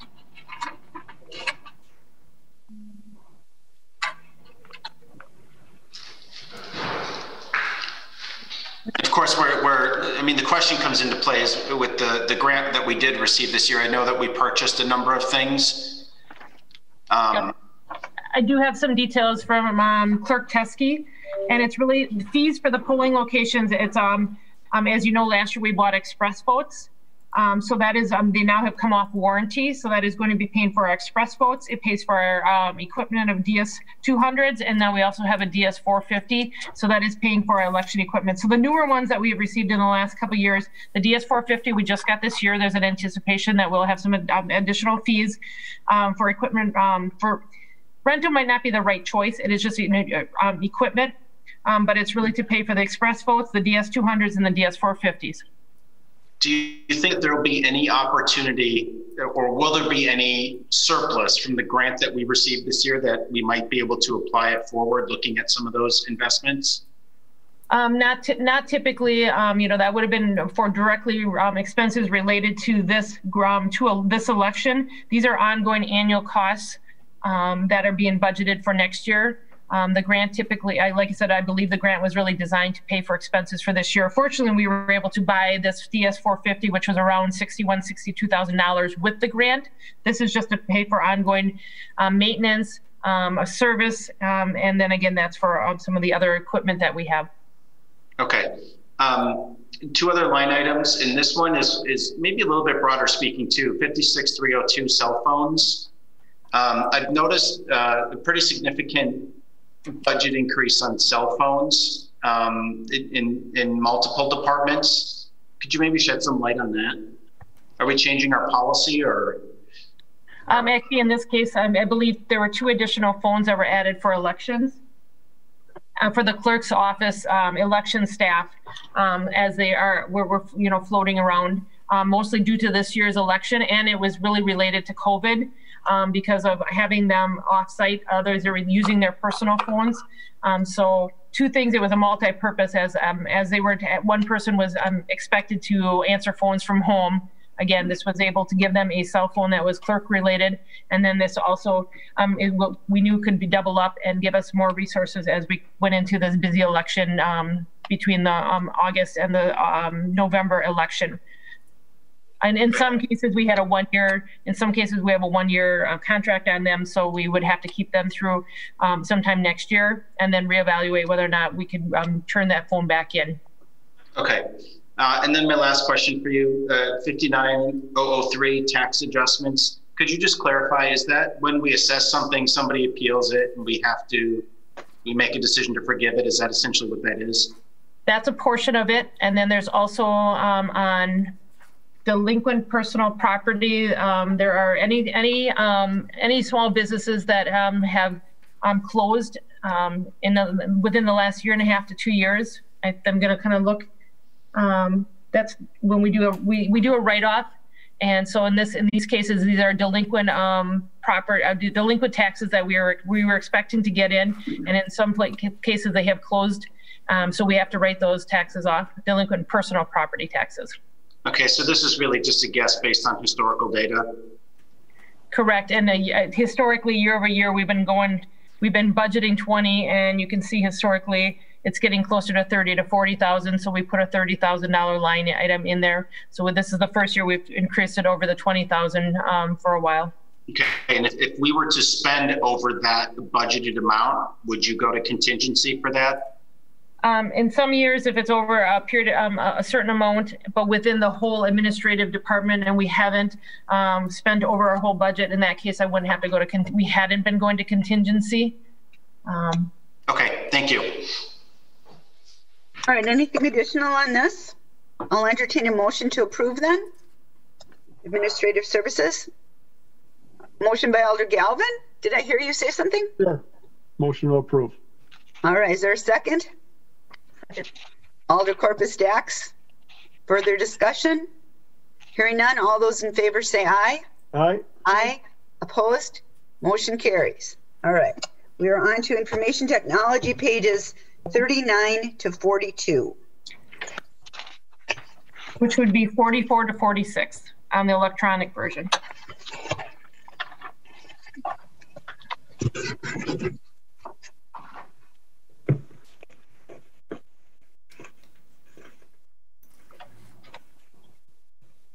Are there any questions on information technology, pages 39 to 42?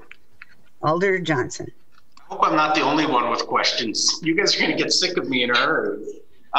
Director Hronek, if you could just shed some light for us, in particular looking at contractual services and software maintenance, significant increases in those areas. Is this related to the shifting of things that was alluded to before? Are you have a line item or no? Oh, yeah, I'm sorry, 53001 and 53020. Yes, that is correct.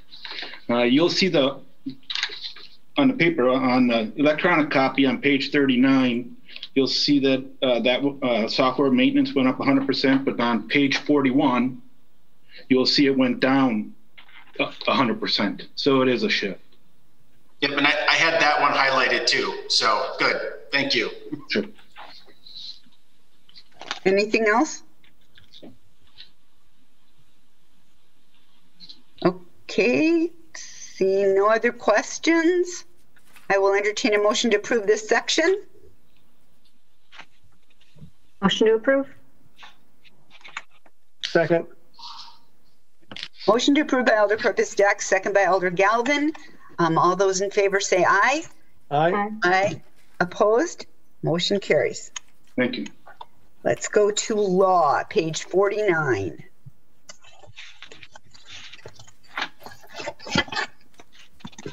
Yep, that's page 54 electronically. Yes. Anyone besides Alder Johnson? No? Okay, Alder Johnson, go ahead. So one thing I just wanted to ask Attorney Chavez about, and I do have an amendment I want to offer to something else, but it was underneath the narrative that you provided under records requests. We talked about a substantial increase in records requests, which obviously takes away from staff's time to perform other things. Could you just maybe talk about what's driving the increase in those requests? It's really just whatever happens to generate public interest at the time. So we did receive a number of requests related to the election.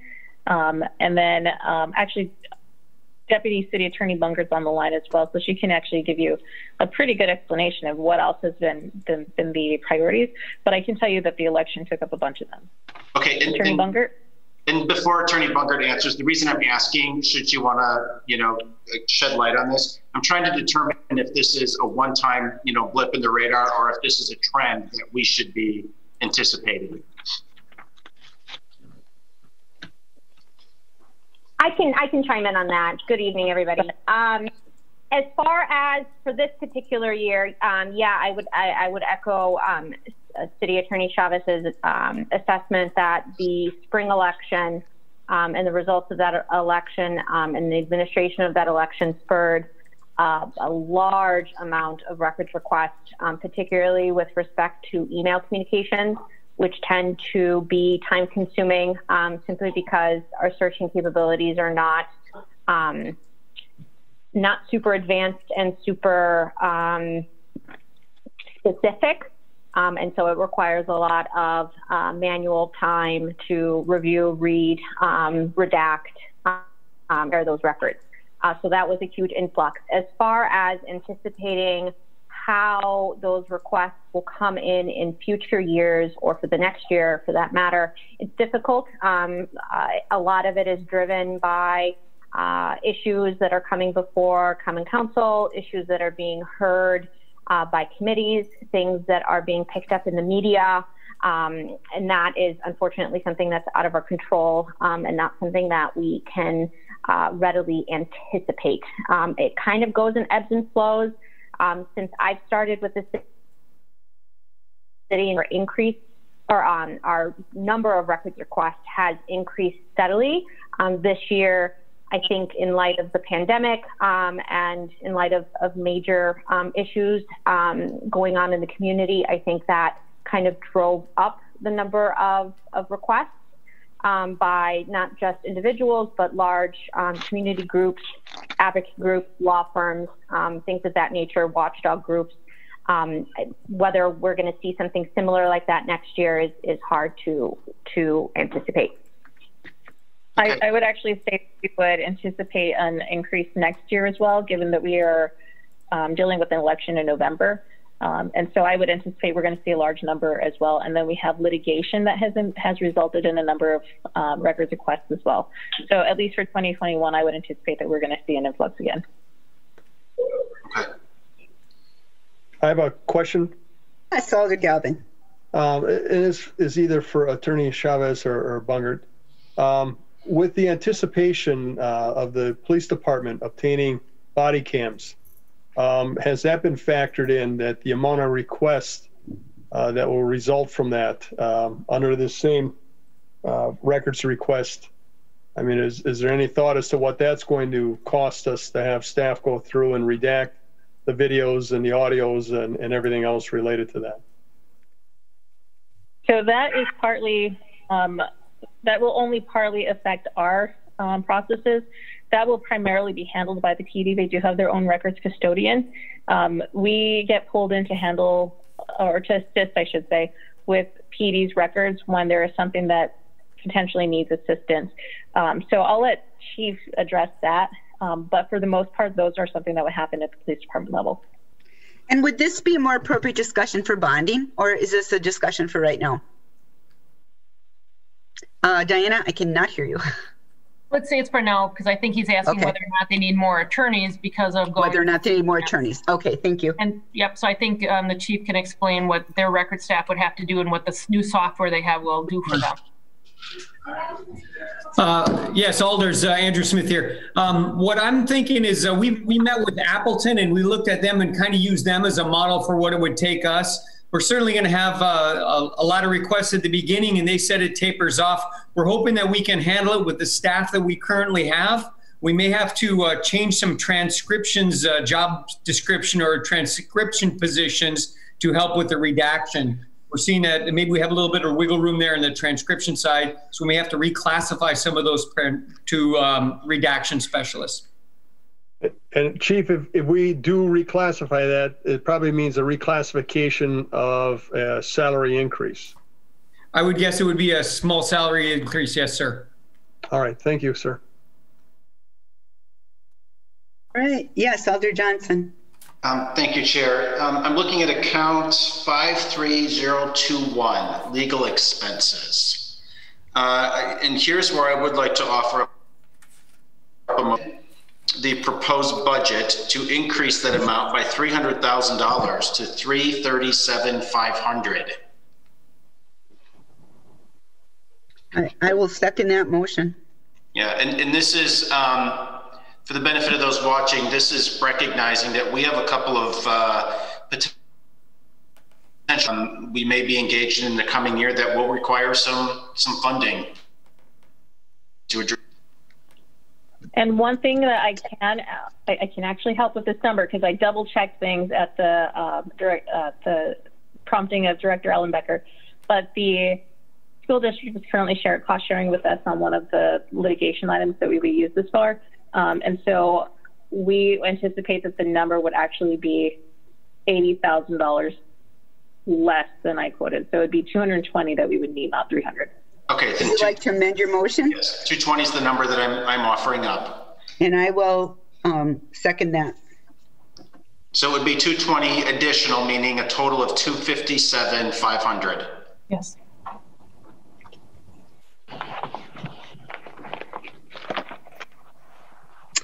All right, good job. Anything else? Okay, then I will entertain a motion to accept the law budget as amended. Alder, what was that number again?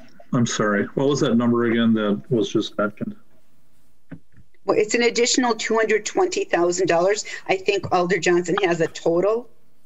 What's the total again? 257? What? 257,500. Right. Okay. You'd add that on that line. Thank you. That's good. Thank you. Okay. I'll entertain a motion to accept the law budget as amended. Motion to approve. Alder Johnson, do I hear a second from you? I can't, you're like frozen, I think. Second.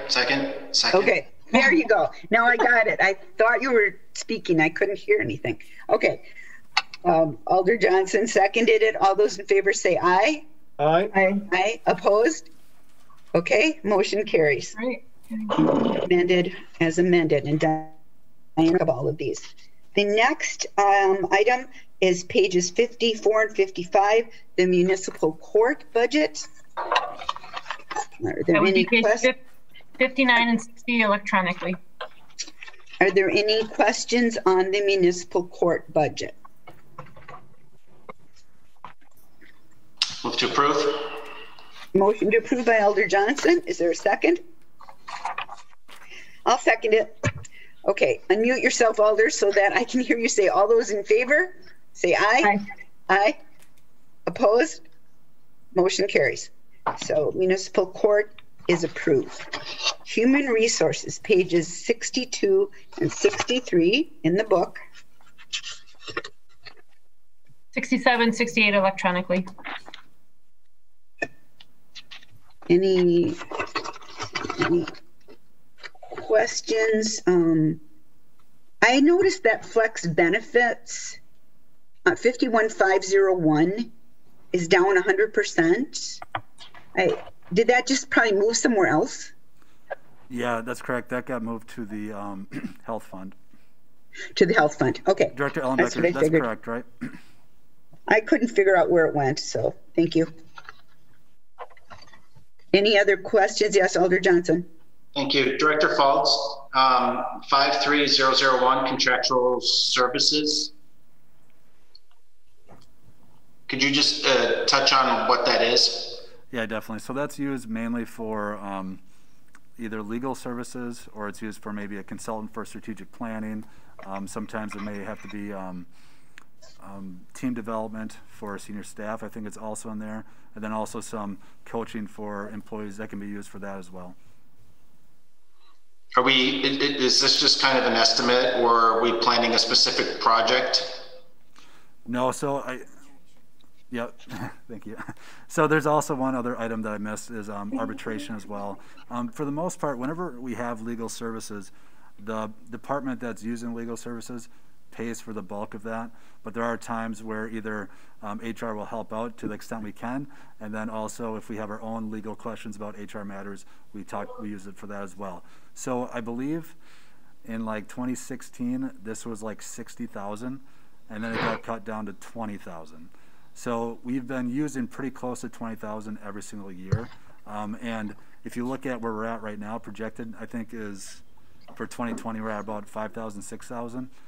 Based on some of the legal invoices coming in, I know we're going to be very close to 20,000. So, I mean, each year it kind of fluctuates, but if we ever have to go to arbitration or anything like that, we can use those funds for that as well. Okay, and I believe we do have one contract we're negotiating next year. Is that correct? Well, there's one ongoing right now, and then there's another, the transit mechanics is starting this year as well. Okay, so those expenses, if we have to go to arbitration, those expenses would likely be incurred next year? Yes, that's correct. Okay, thank you. Okay. Any other questions or comments on human resources, pages 62 to 63? Seeing no hands, all those in, I would entertain a motion to approve. Motion to approve by Alder Corpus Dax. Is there a second? Second. Second by Alder Galvin. All those in favor say aye. Aye. Aye. Aye. Opposed? Nay. Motion carries. Community and Economic Development, pages 75 and 76. Electronically, that would be on page 80 and 81.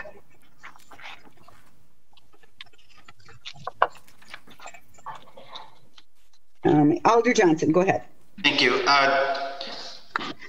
Director Rainier-Wig.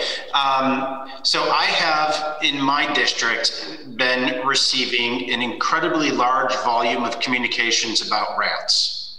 And I know that I've talked and at least have seen the numbers from your department about the number of complaints that the city's receiving, but that doesn't, necessarily reflect what people are experiencing if they don't call your office.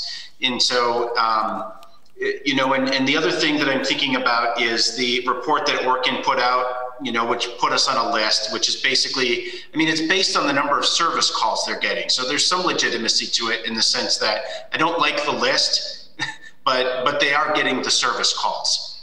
And so one of the things that I would like to maybe float here, and I am looking to you for a reaction, but I'm also looking to you maybe for some advice on which account would make the most sense. I would like to propose that the city creates a matching grant program with specific details to be hammered out by your department, a matching grant program to contract professional services for the eradication of rats. So could I get, the number that in my mind I was going to put out was $10,000. I'm happy to put that in the form of a motion, but I'm also willing to maybe have you respond to that first. Well, out of everything I studied in my budget, rats was not one of the things I thought would come up tonight. But I happened to, we just did some numbers on rats, and you're right. People have not been calling in as often as they have in the past. So we're not aware of this influx of rat complaints. That being said, how we've done this in the past, of course, has been an education program, sweeps, neighborhood sweeps, enforcement, which helps knock that population down. If you wanted to do some type of a matching grant, I think in my opinion, the best place for that money to come from would be probably neighborhood enhancement funds. We have enough money in that account to set that up. And that certainly, I think, would qualify as an eligible expense using those dollars. So I would recommend it would come from enhancement funds. And Diana, do you see any issues with that coming out of enhancement? A program like that? Right now, that money is bonded money. I'm not saying we couldn't do it. That's just a consideration. We've either bonded for it or we have used state trust fund for that program. With the expectation that we've done the last of our borrowing for neighborhood enhancements, and that going forward we would be using tax increment dollars closed for a housing program. So I just want to explain that's money for funding sources for that. I think that'd be okay. So if that's a qualifying expense, would it make more sense to leave this out of the budget discussion and bring that as a separate item before the RDA? Right, because the neighborhood enhancement's already been allocated. Maybe. Correct. Well, the other thing we could do is it may qualify under block grant as well, under neighborhood improvements. So it probably wouldn't be a bad idea to take it to RDA because those are some options that we could look at. I'll tell you what, but I want to think about it before city council meeting, because obviously if I put it in the budget, then it secures its space if a majority of council supports that. If I've got to go before RDA, I still don't have a guarantee. So let me just think about that over the next week on how I'd like to proceed with that. Alder Galvin.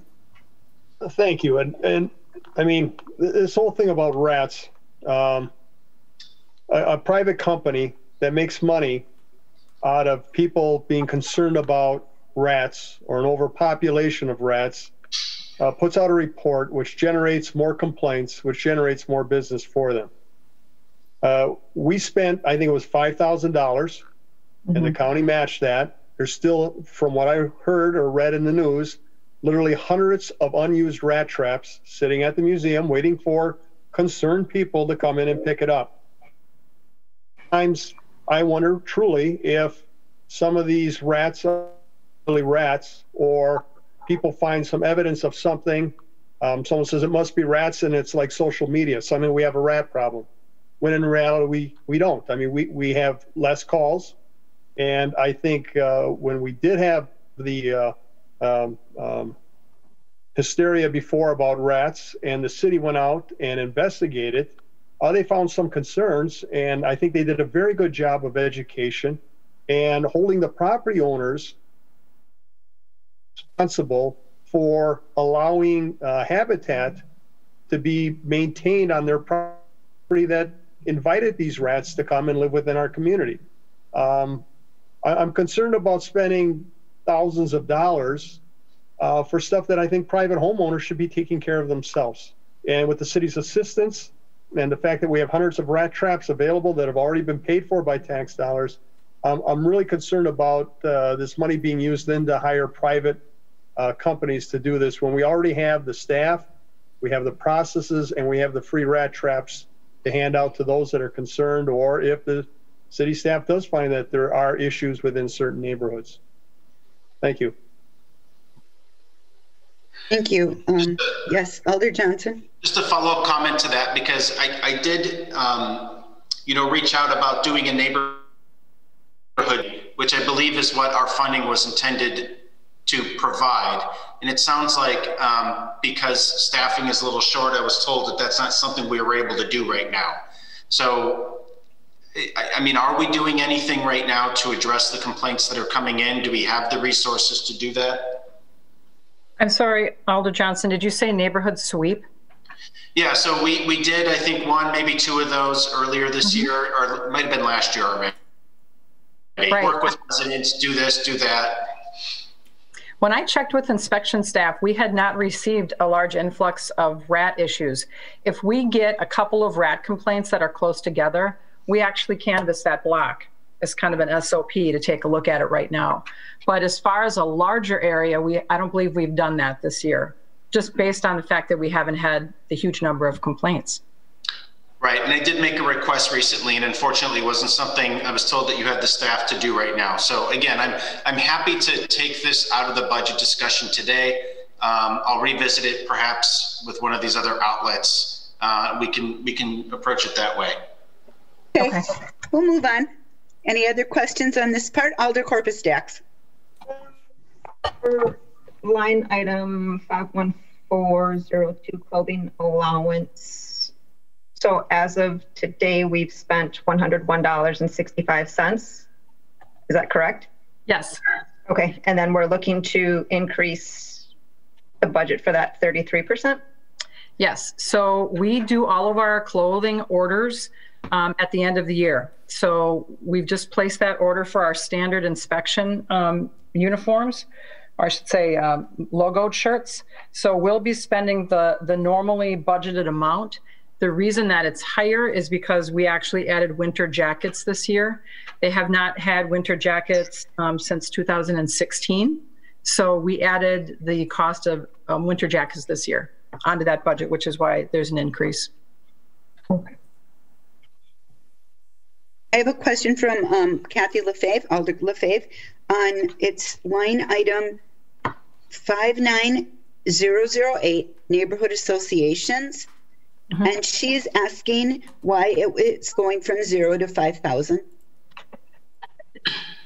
Diana, can you help me with those numbers? We have drawn down, those are the Neighborhood Association mini grants.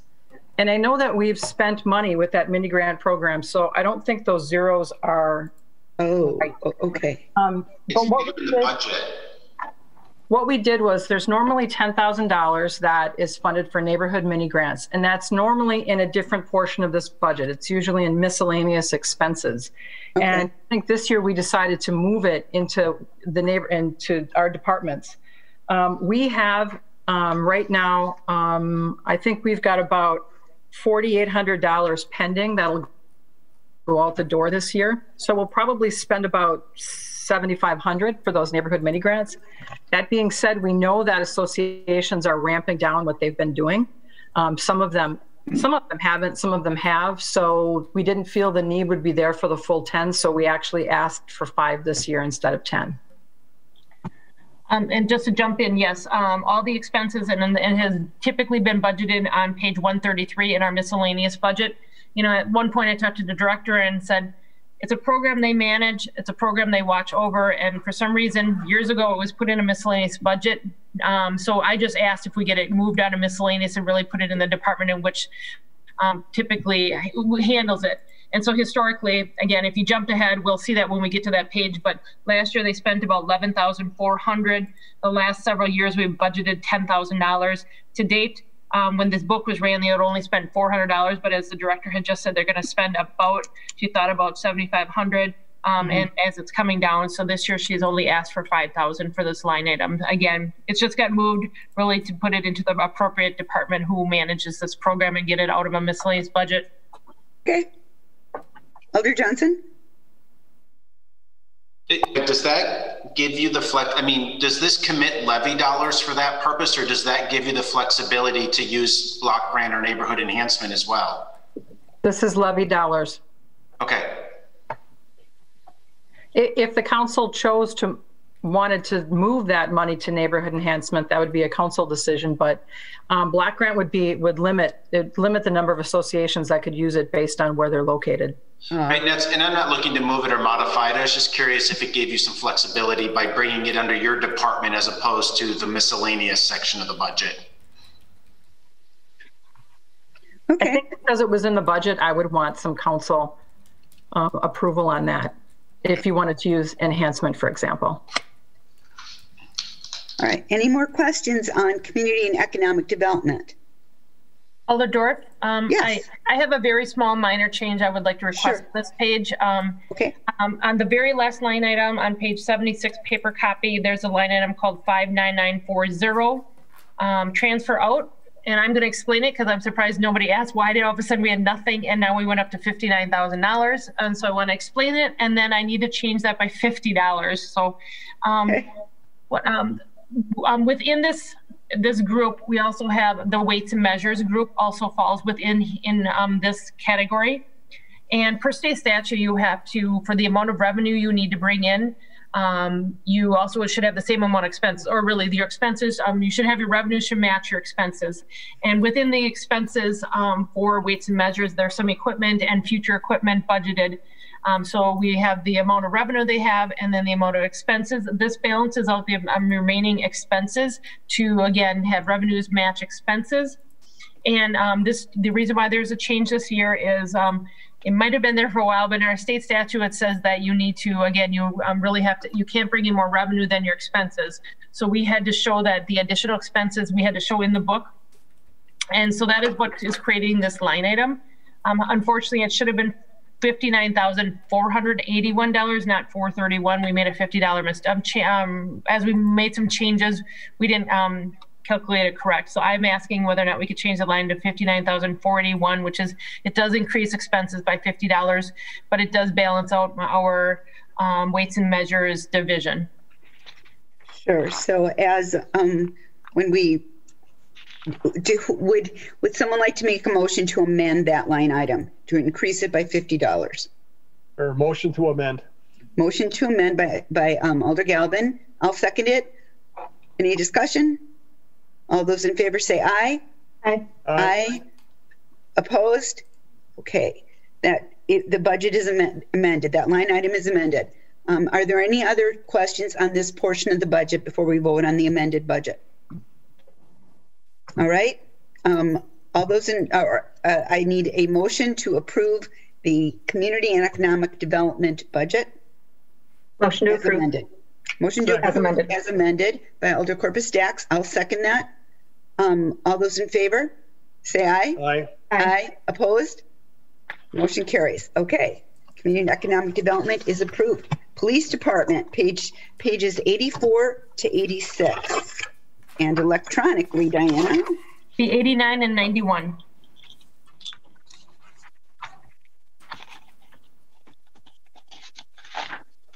Are there any questions? I believe I have one from, let me see. Okay, this is from Alder LaFave. The item is 50506, Packer overtime. Why is the request $397,900 that less than the 2019 actual? I am seeing it, I see the actual at 563,000. Right, and then and the revised budget is at 20 is about 307,000. Our projection for this year, as you know, due to very little Packer season, is much down, closer to 150. That we understood. Yep, she understood that part. So one more time, what was her question? Well, she's asking why is it 397 instead of 563? But I'm thinking it's because of the January and February games, possibly. But this is a line. If you when we talk about expenditure restraint, okay, we have modified this number to maximize our expenditure restraint. And we were able to maximize our expenditure restraint. We have modified this number, and I can explain why we do that. Because all Packer overtime is 100% reimbursable. Reimbursed, right. So when you do your expenditure restraint, it's based on what you budget. So we want to budget out the maximum. So what happens, whatever we do not budget for in the Packer overtime, it is 100% reimbursable. So anything that goes over the amount that's budgeted, at that point we do a budget amendment. And what happens is that it increases our expenses and our revenues. So we are using this line. And so last year we were not able to, we had to reduce the Packer overtime line a little bit by a couple $100,000 to stay under expenditure restraint, but also maximize it. And again, it is, we have got approval, and we have discussed this with our auditors. And in many cases, many municipalities do not even book like a Packer overtime. Because it is 100% reimbursable and they do a budget amendment. In this case, we want to maximize and show, because your expenditure restraint builds upon last year's number and then it builds upon your, so we want to be able to take all the capacity that we do have allowed through the state, state to maximize it. So that number did get reduced last year because of expenditure restraint. But as you know, this year we will, obviously where our projection is way down because of the lack of it. We understood that part. And then my question for item 51399, I assume the pension got moved somewhere, that it's down 100%, that line. Why is that down 100%? I'm going to start, and I might have to look at Assistant Manley. That is a line item that it is from past. It's for insurance for when there has been an officer or who has passed away and in the line of duty, and we have paid their wife or their spouse in their spouse insurance. But now years over years, there are less spouses still living that we still pay this additional insurance or this additional payment out. That has over time, that number that has continued to reduce. So we no longer have an obligation on the police side. Okay, thank you. Other questions on the police department? Alder Johnson, and then I'll go, well, you know what? Let's give Alder Stoyer a chance. Let's just give him a turn. Really? Oh, all right, let's give Alder Stoyer a turn first. Thank you, Chair. Okay. I like Alder Johnson. He's good. No, I'm just going to ask Chief on, let's see, item 53001, contractual services. Just a little description of that, please. Yep. That's on page 85 of the hard copy. I told him, I said, I can jump in and just start while Chief is looking at that line item. As you can see, it jumped up from 463, or went up from 32,000 up to 463,000, which is an increase of 431,000. And that is, there was just recently, it got approved through personnel, and that was outsourcing our crossing guards. So if you look at, there's several line items that it affects. If you look at the second line on page 84 in your paper book, we have a seasonal salary of 372,000. That has gone down to 0. So there's a reduction of 372 in that line item from last year's budget. And then there is also fringes and wages, clothing allowance, and some personal supplies that we're taking out of several different line items, and has been replaced with a crossing guard outsourcing of 431,000. So it's really been, it was a switch, but I will then let the Chief talk to if you have any other additional specific questions on the crossing guard contract. Well, I think, I just wanted to know if that was a wash. I mean, was there much of a difference in monies on that, or was it pretty close? I think it's going to be pretty close. And one of the things we're saving on is the injured on duty. If we have one of these folks that's a crossing guard that gets injured on duty, the company is going to cover that instead of us. And we saw that on several occasions where someone would slip and fall or twist a knee, and we would be on the hook for their injury and their workers' comp. And now that'll be on the private company that we have. So I think it's a big win for us. Okay, that suffices. Thank you. Thank you. Anyone else? Alder Johnson. Thank you, Alder Dorff. So Alder Steuer actually alluded, I wanted to know where those salaries were located previously, and it sounds like they were under seasonal salaries, correct? Yes. Okay, good. Chief, could you, and I don't want to get too far into the weeds in terms of how you manage your budget, but do we still have that mounted patrol unit? We do not have the mounted patrol unit. We eliminated that about 1.5 years ago, and the horses have been sold. Okay, and then the other question that I have is related to the boats. How many boats do we have within the department? I believe we have 2, but Kevin Work, who's on the line, is in charge of our Marine unit. He supervises that, and I believe we have 2, possibly 3, but I'll toss it to Kevin and let him answer that. We have 2 boats assigned to the Marine unit. They're both Zodiac. One was the Coast Guard vessel that we got for free, and we're amortizing over 5 years, so we're getting about 70% of that money back from the DNR. We have a 3rd boat, and that's assigned to the dive team, and that boat's been in existence with the city for quite some years because that previous to that was the fire boat. So, and then we have like a small Zodiac, which is equivalent to like a rowboat and a floatable. But the essence is we have 3 boats. Okay. Okay, I appreciate that clarification. The other line item I just want to hit, 55105, radio maintenance contract, I presume this stands for. That has seen obviously a very significant reduction. I just want to make sure that it's accurate and that we're not, that we didn't miss a zero or something. Could we maybe touch on why we saw such a reduction there? Yes, I can jump in there, Chief, and then you can add to it. If you see, that just got moved to a different line item. Give me a moment. I should have had it highlighted before we get there. It was moved to software maintenance. So there is still a slight increase in software maintenance, but if you see last year's budget, there was 0 and it went up to 255,000. So I'm sorry, so 53020 in the paper book of page 85, cut in the middle of the page. There was again nothing budgeted last year, and it went up to 255,000. The offset is on this page where we went down from 280 down to 24. And again, the real reason why radio maintenance contract, these truly are all different software programs that the police department has, and then we're paying annual software maintenance contracts. Somewhere years and years and years ago, they just continued to use this radio maintenance contract line, and we really wanted to move software maintenance into the software maintenance line. So it really is a direct move, just try to be more clear and make sure that we're more consistent across all departments on which line item we're using. So truly software maintenance is in the software maintenance line. Radio maintenance contract is when we work internally and get service on our police radios. Okay, thank you for that clarification. And very coincidentally, I also had that line highlighted, so that's a question for me. And then just one final question on this particular budget. 56303 data cards. This doesn't seem like something we've really budgeted for in the past. We had some expenses this year. What is that?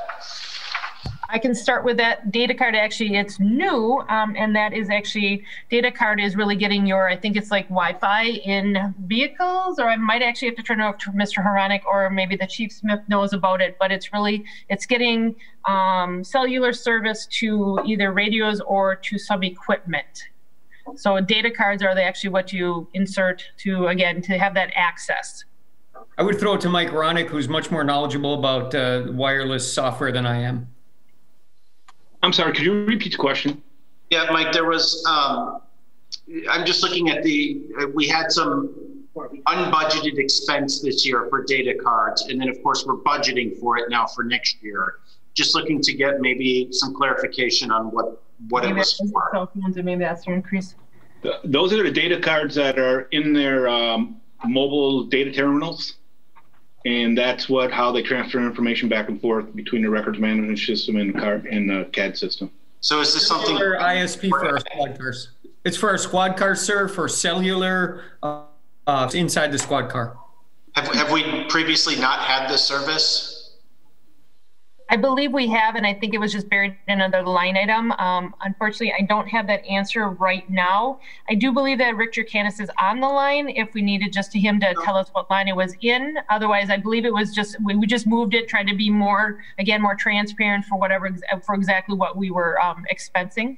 Okay, if we're just moving it, that's good enough for me. So. Okay. Yeah, to clarify, everybody, this is Rick Jurkanis. That was in the 55-105 radio maintenance contract. Also. Okay. Again, just cleaning out an account that was really buried with a lot of things that really didn't belong. I mean, they really wanted to make it more clear. So thank you, Rick, for explaining that. And that got also moved out of the radio maintenance line. All right, any other department? Okay, I'd entertain a motion to approve the police department portion of the budget. Motion to approve. Motion to approve by Alder Galvin. I'll second that. Further discussion? Seeing none, all those in favor say aye. Aye. Opposed? Motion carries. I'd like to propose that after we finish the fire department, we take a 5-minute break where we'd be about halfway through. Would that be all right? Yes, I'm seeing some nods. Okay. Fire department, here we go. Pages 95 to 97. And in the electronic version, it'll be 100 and 102. Questions? Alder Steuer. Let me unmute here. Thank you, Chair. For Chief Litton, I had a chance to speak to him during the week, but I just wanted to clarify 50099 department turnover. It's 21% decrease. I just wanted a clarification on what that stood for. If you want, I can certainly jump in, Chief, and then you can always add if you want.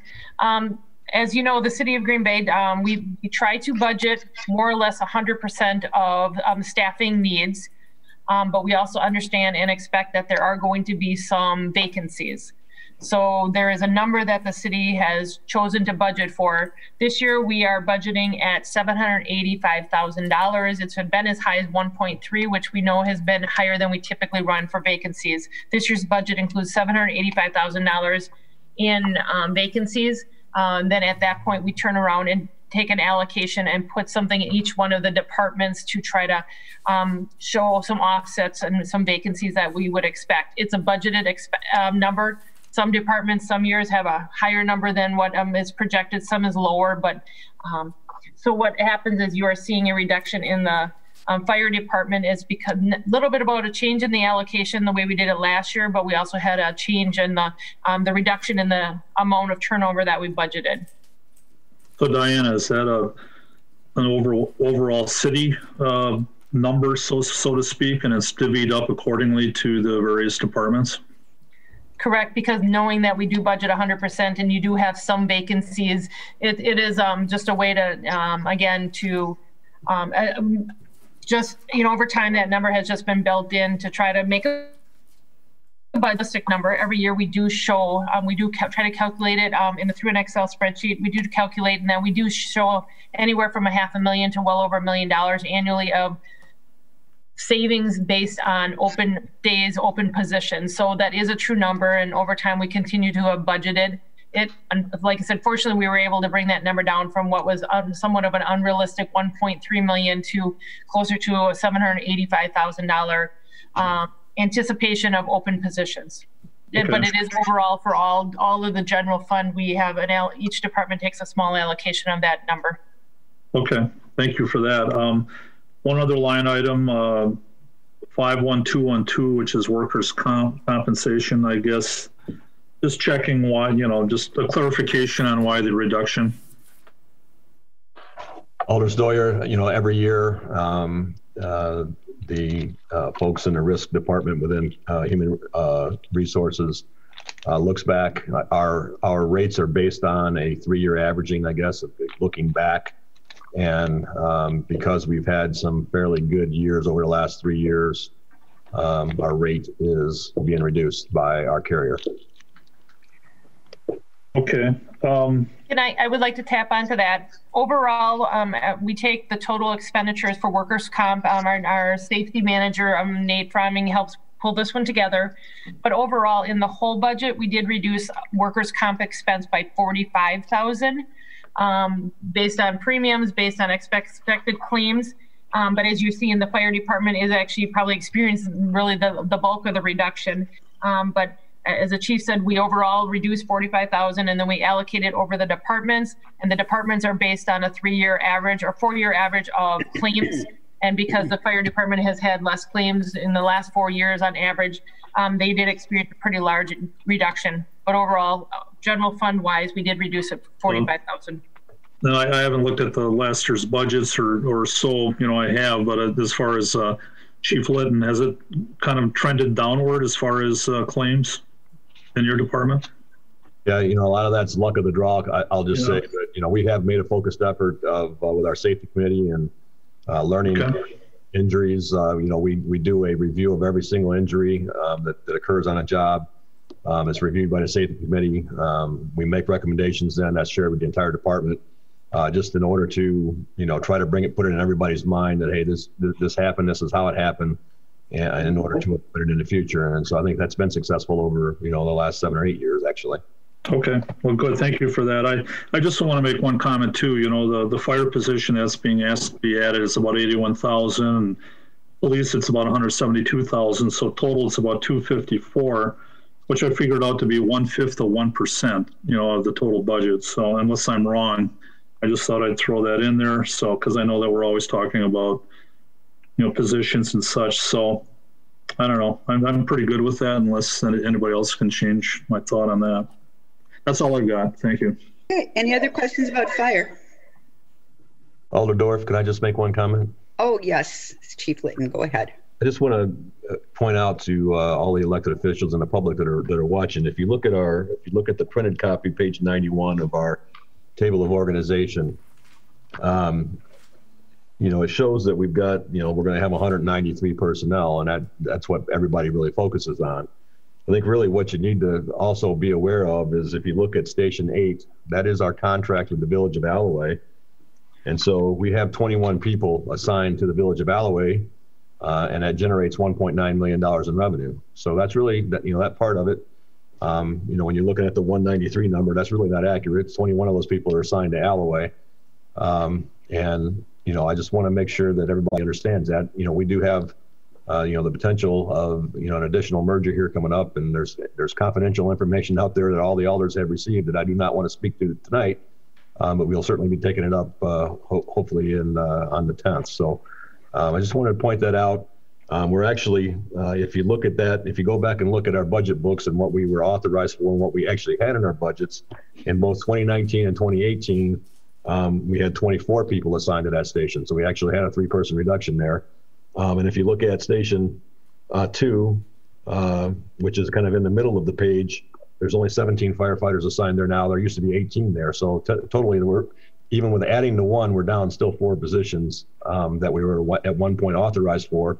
And that was a result of staffing the ambulance at Station 7, which I worked very hard over a period of 3 years to get it staffed.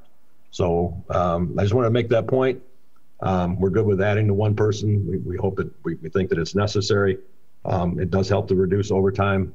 It does with all of our special events and things that we do. It becomes a little bit of a stressor on our personnel with having to work so much overtime to keep the shifts filled for minimum manning and to keep up with all the special events that go on in the city. So I just wanted to make that point. Thank you. If there's no other comments from the committee, I will entertain a motion to approve the fire department budget.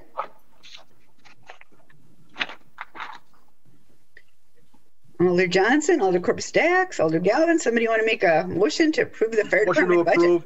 One more question, Alder Dorf. All right, go ahead, Alder Johnson. Sorry, Chief Litton, notice a substantial increase in cell phones. Could you just touch on that? Yes, sir. We are moving into the 20th century. We had flip phones and a lot of our apparatus out there, and because of protocols and things with the hospitals and reporting nature, needing to be able to take pictures and then send those reports and send those pictures in on accident scenes, for instance, to the emergency room doctors and so forth. We are upgrading to smartphones in all the vehicles.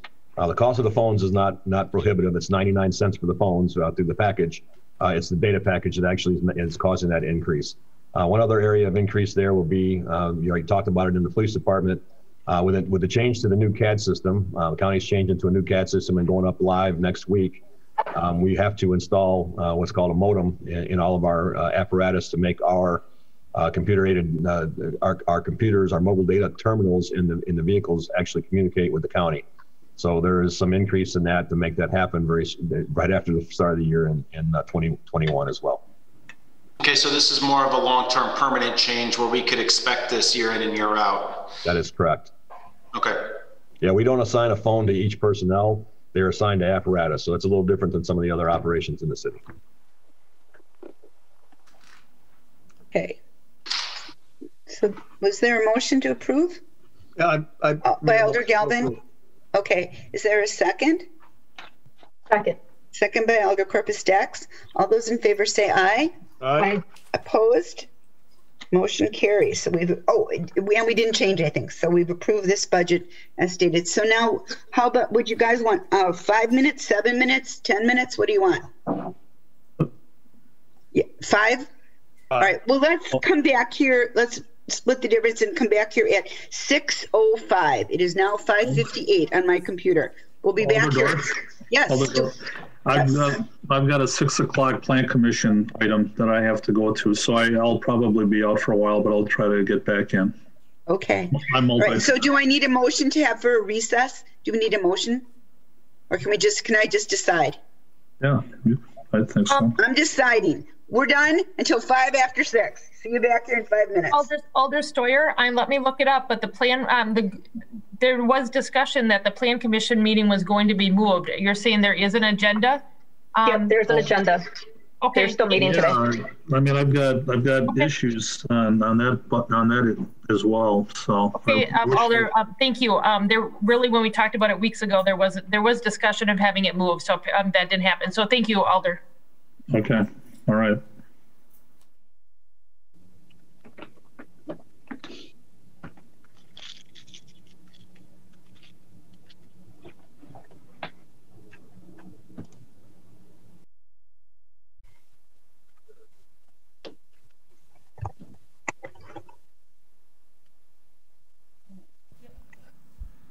So we are all set on our end, and we are recording right now. We are. Is everybody back? I don't think so, but just want to let everyone know. Oh, okay. Okay. Well, almost. We just need Alder Galvin. He's just getting his milk. He'll be back in a minute.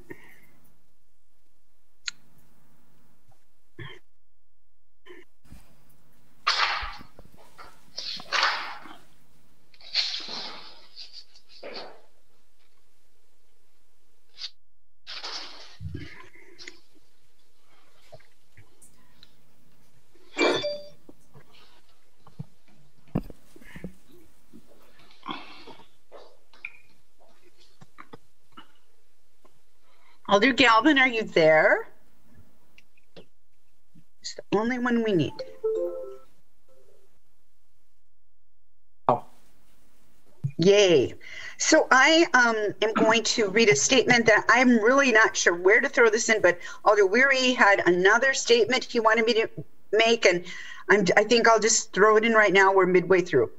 From Alder Weary. This is such a harsh year for everyone in our country. I believe it is grossly inappropriate to ask our citizens who are suffering financially to pay more. I am not convinced we turned over every rock in order to avoid a 3% increase next year after we had a 3% increase this year. Alder Weary further states many companies implemented furloughs to avoid layoffs. Why have we not explored this? Many had to lay off workers. I'm not suggesting I don't know what he means. He has DOP, but or maybe do. I'm not suggesting we do this, but suffering residents who pay our wages must shake their heads at our "oh well" in quotes attitude. He ends with, we ask the people of Green Bay to tighten their belt and hang in there. yet are not willing to do so ourselves, sharpen those pencils and make some tough choices. Okay, I just wanted to make sure I did my due diligence with reading Alder Weary's comment. All right, Department of Public Works. That is on pages 105 to 112. And if you're looking at the electronic version, that'd be pages 110 through 117.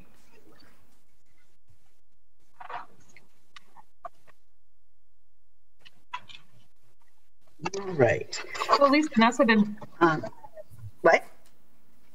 Does anybody, okay, questions on the Department of Public Work? Alder Johnson. Looks shocked. I can't believe it. Okay. Director Grenier, just a couple questions for you. One is page 107. We have line 50501 overtime. We're looking at a 33% increase on overtime. Could you just touch on that for us?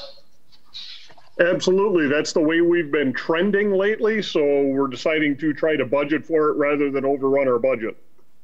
Which staff is incurring the overtime? What services is that for? Primarily that's snow plowing. If you go back and look at the 2019 actual, we were at 546,508. Okay. And we had budgeted 300 that year. So snow really anchored the bulk of that?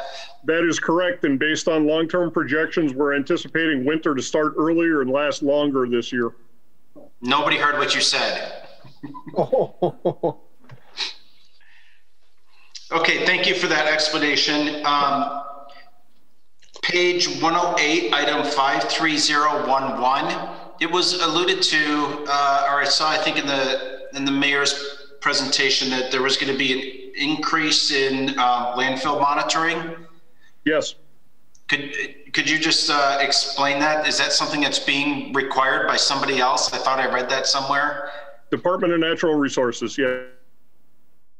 Yes, a number of closed landfills. Some of them were city-owned facilities. One of them was actually owned by a paper company. That's the H&R landfill, which also happens to be known as the Finger Road Ball Diamond Complex. With some of the initiatives that we've been taking on with outside groups, some of the lower bay, we've been talking at Parks and INS Committee about some of the initiatives that lower bay group has been looking at with the Ken Ewers Nature Area, the Optimist Club doing some work over at the H&R landfill. Those historic fill areas which have sat basically unchanged with their monitoring over many, many years. Now that we're looking at doing some additional work and trying to not let it be an eyesore on the periphery of the community, but rather turn it into a valuable asset that can be used for recreational purposes, that has caused DNR to go back and take a look at what the long-term monitoring on the facilities are, and has caused the costs for that monitoring to go up. So when I'm looking at 2019 actual, the actual still exceeded what we're budgeting for in this coming year. Was there something in 2019 that drove that up, or did we just budget to reduce the monitoring in 2020? No, in 2019, we actually had some consent order stuff that we were finishing up with the DNR, especially at the H&R facility. So there were a number of monitoring points that had been lost or destroyed over time, specifically as they related more so over towards the golf course area, towards the woods. So there was a one-time uptick in 2019 to help bring those costs up. And again, we're just starting to budget what the actual costs are out here at the starting to utilize them more. Okay, thank you for that clarification.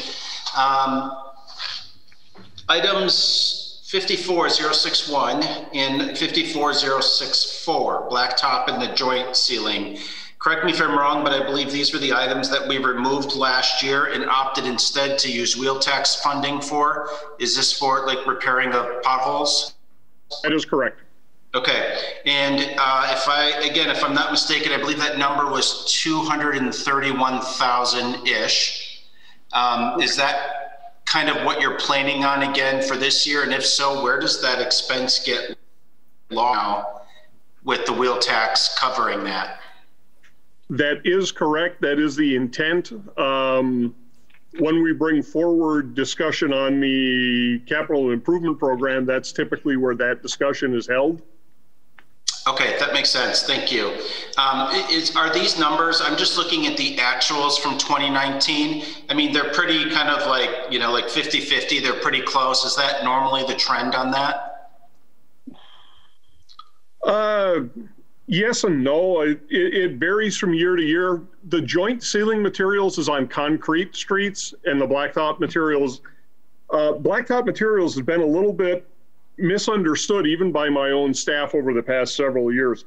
There's two components to the blacktop. There's what we're doing for routine maintenance programming ourselves, and then there's also the staff had been utilizing some of that money to purchase the asphalt that's used for utility cuts. So if Wisconsin Public Service does a gas upgrade on a residential street, and we have to go back in there and patch that trench, some of that material was being counted in here, but we weren't necessarily recovering the revenue, and we've changed that. Again, as Director Ellenbecker has mentioned multiple times already tonight, as far as making more accurate cost-centered accounting, we've been taking some pretty significant effort over the last couple of years to make sure we're tracking that a lot more closely. So I had a request from Alder Burnett late last week asking about the wheel tax fund.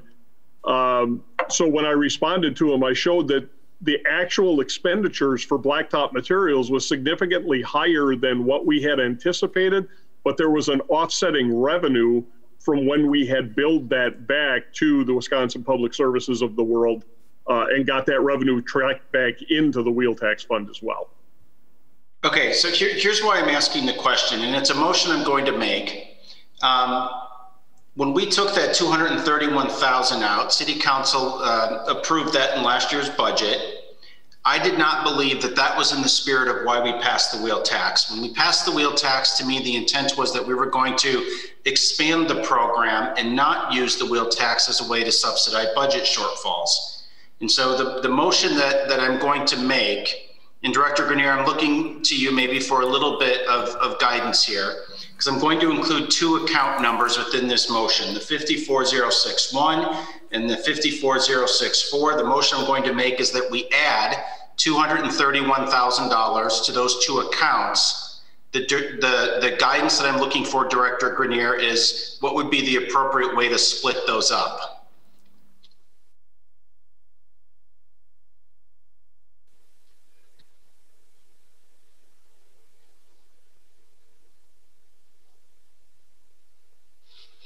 I believe what we would be looking at is 54061 at 141 and 54064 at 90.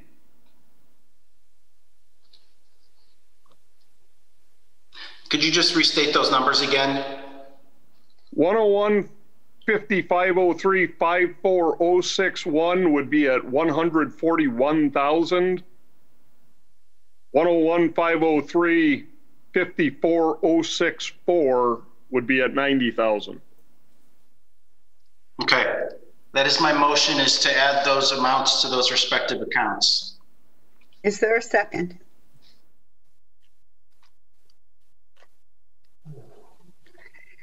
I'm hearing no second. Yep, and I anticipated that, and I'll be reintroducing that motion again at the full council.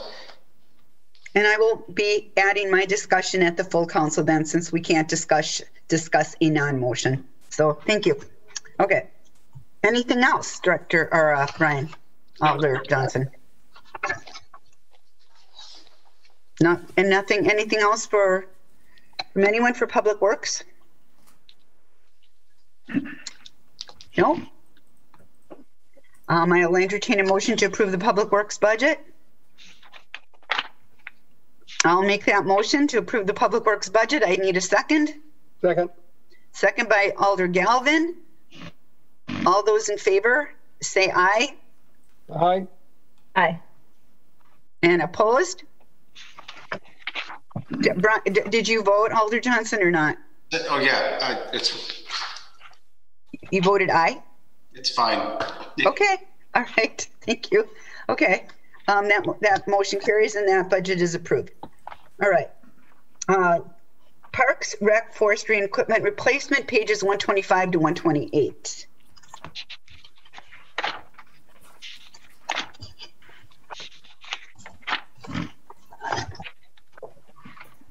Okay,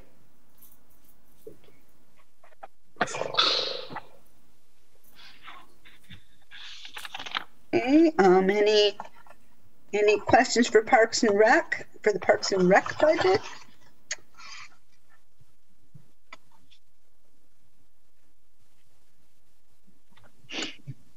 I guess I will ask a question. Line item 54003. It's not a huge number for total money, but the housekeeping supplies went up 53%. So are we going to clean more bathrooms this coming year, or what's happening, Director Ditchite? Yeah, so all of that is for City Hall housekeeping. We have to purchase more chemicals, more supplies due to COVID. I will tell you, though, that there was an error in that one line item, and we really only need $5,000, not $8,000. So if you would like to cut $3,000 out of the budget, you could. You know, it says 23,000. So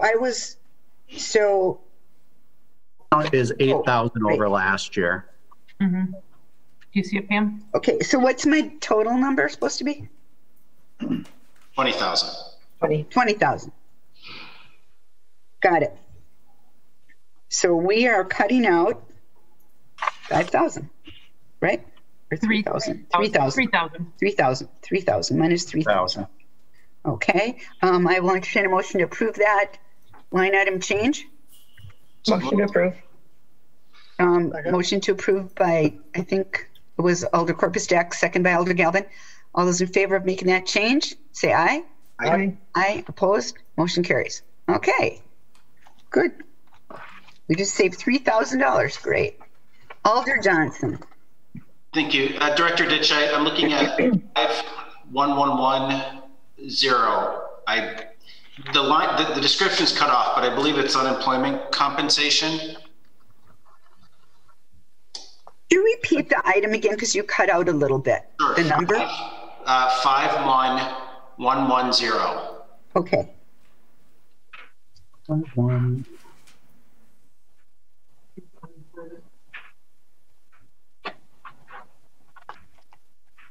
So that would be unemployment compensation.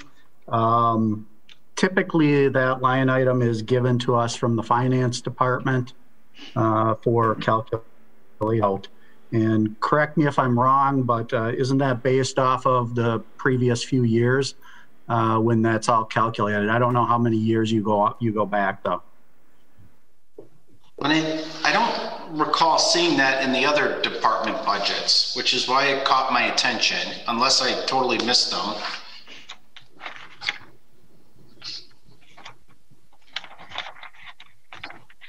In some cases, there's other departments that have a few dollars. Oh yeah, okay, I'm seeing it now. Yeah, what I am guessing though is there were some employees this summer that did not come back to work because of the COVID, and so I'm expecting that is why we have a projection of $22,000 this year. So is that an expectation that we're going to see an increase in our rate, and this is the rate being passed on to the department? No, this is when we actually pay out for somebody who was an employee that didn't get called back to work their job, and so we actually help pay a portion of the unemployment or pay their unemployment until they do find another position. Does that work differently in government than in the private sector? I'm hearing Director Manley say yes. So I don't have all the answers. I don't know if other Director Falls, if you're aware of how that all works. Well, the reason I asked the question, right, you have a pool of money and it goes out of the pool.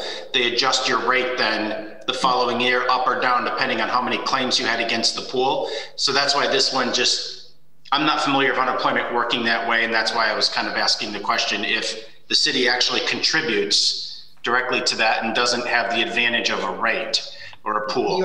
You are correct, Alder Johnson. We do not have a rate, so we don't have to pay a flat amount all the time. We just pay when our employees or former employees actually claim unemployment, and then we pay that dollar amount. So it could also be that these summer employees who worked for us now got a full-time job during the year, but now they're claiming unemployment. Well, we claim the city is one of their former employers, right? So we end up paying a percentage in at that point, but we don't have a flat rate like other businesses do. Governments are an exception. You learn something new every day. Thank you for that explanation. And can I jump in and remember this summer, there was that extra bonus on unemployment, the extra $600 that employees received. So that is why you're also seeing an increase in the projection here. More and more people who might have had a part-time job in the past, all of a sudden now we're unemployed this summer so that they could get that extra $600. Now we're still paying a portion of that unemployment as we, again, as Director had said, because they were a former employee of ours. Okay. We did have a few employees this year that did claim unemployment because they had to be taken off of work for COVID reasons. There just wasn't the work for them. This mostly affects, any of the departments that have seasonal part-time employees. We don't typically see this much in our full-time employee positions.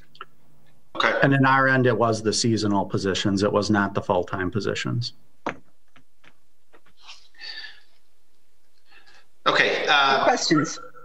Director, line 54072. It is on page 127, labeled concessions. Can I make an assumption that that is the cost of goods sold for concessions at Bay Beach or elsewhere?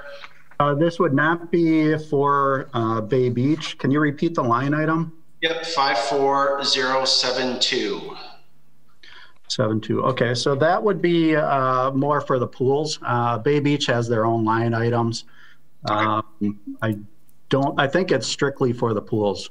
Sure. So this is cost of goods sold on whatever it is, concessions that we're selling.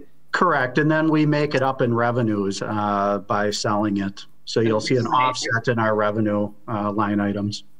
Okay, and the reason I wanted to at least touch on this, and the same question would apply to Bay Beach, and I can skip it later. We're looking at roughly, the same, are we projecting, I guess, to be at full capacity next summer? We are projecting full capacities for all of our recreation programming because if we don't put it in our budget, we can't run the programs accordingly. So we did budget for a full season for all of the pools and as though we had a standard season for recreation. Okay, and I just wanted to confirm that, so I appreciate that clarity. Okay, I think that's all I've got right now. Keep in mind that most of our programs run in the summer months. So we have a few months early in the year that hopefully the COVID will play out over those first few months. Obviously, we don't know if that's the case or not, but most of our expenses are in the summer months. Sure. Right, other questions for Parks, Rec, and Forestry? Okay, so seeing none, I will entertain a motion. Alderdorf, I just have one question I'm looking for clarity on. Dan, I'm looking at your Director Edition, I'm looking at the positions, and I noticed that we have 2 park rangers for the wildlife sanctuary underneath the parks area as opposed to the wildlife sanctuary area. Correct. So those are considered admin positions, so that's why they're under the parks and not the wildlife sanctuary. So that is how it was set up. Initially, those positions were kind of run through our parks crews, but they've kind of merged into their own wildlife sanctuary positions. But yes, they are still under that.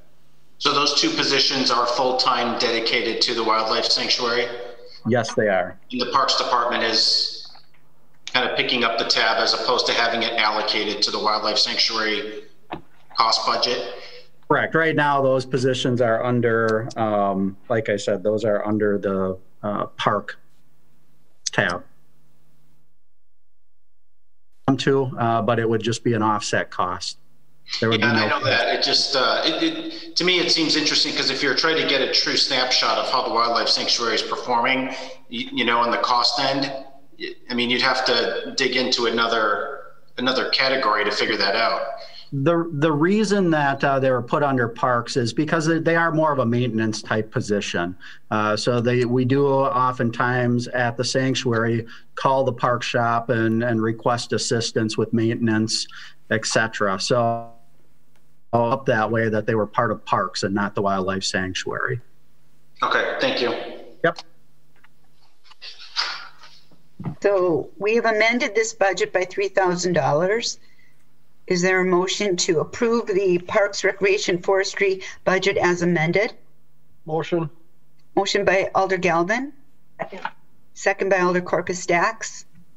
Discussion, seeing none. All those in favor say aye. Aye. Aye. Opposed? Motion carries. Okay. We are on page 133, miscellaneous. Who wants to talk about that? First of all, are there questions about miscellaneous? Are there any questions? Motion to approve. Motion to approve by Alder Johnson. Second. Second by Alder Galvin. All those in favor say aye. Aye. Aye. Opposed? Nay. Motion carries. We're done with miscellaneous. General fund total, or I'm sorry, we're skipping that. Page 143 to 145, sanitary sewer. On the electronic document, that would be 148 to 150. Okay, are there any questions about the sanitary sewer portion of the budget?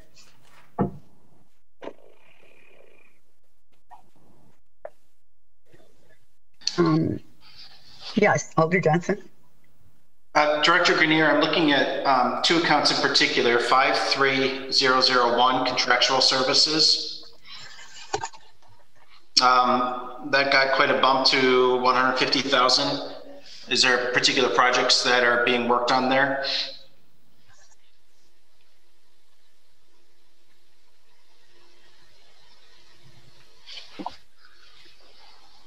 Yes. One of the things that we have to worry about with sanitary sewer that we don't have to worry about with storm sewer is a phenomenon that's called inflow and infiltration, or we refer to it as I&I in the industry.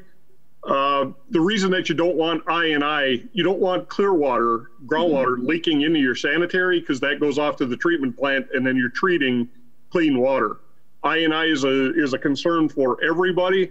We are hiring, the anticipation is to hire a consultant to begin the modeling with the I&I within the city system.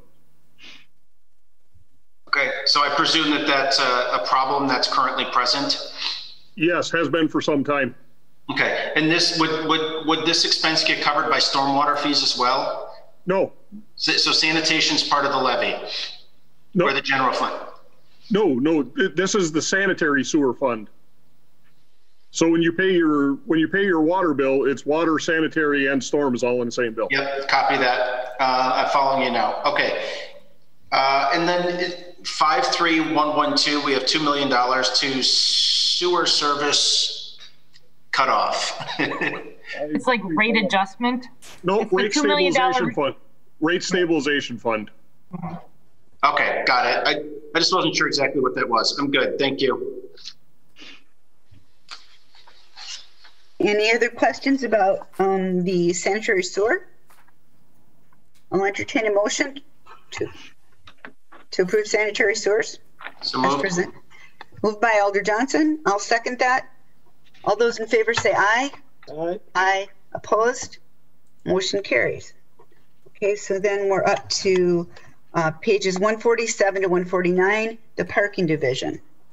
153, 154 in the electronic version.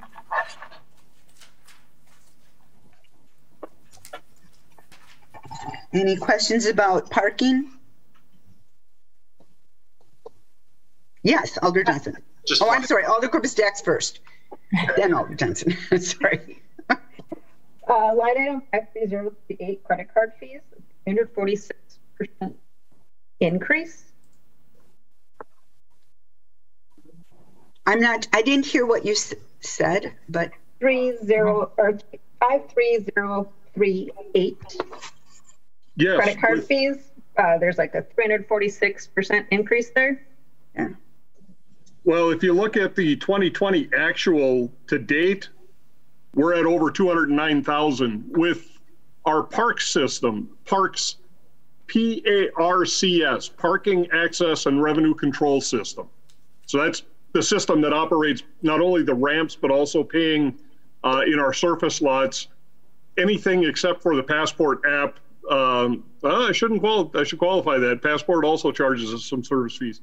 Plus, not only the Parking Access and Revenue Control System, but when people are paying parking citations or the like, we get assessed credit card fees, and it's just, that's the trend we're seeing, is less and less people carrying cash, more and more people wanting to pay with credit cards, and we either got to pass those fees along or include them in our budget as a line item.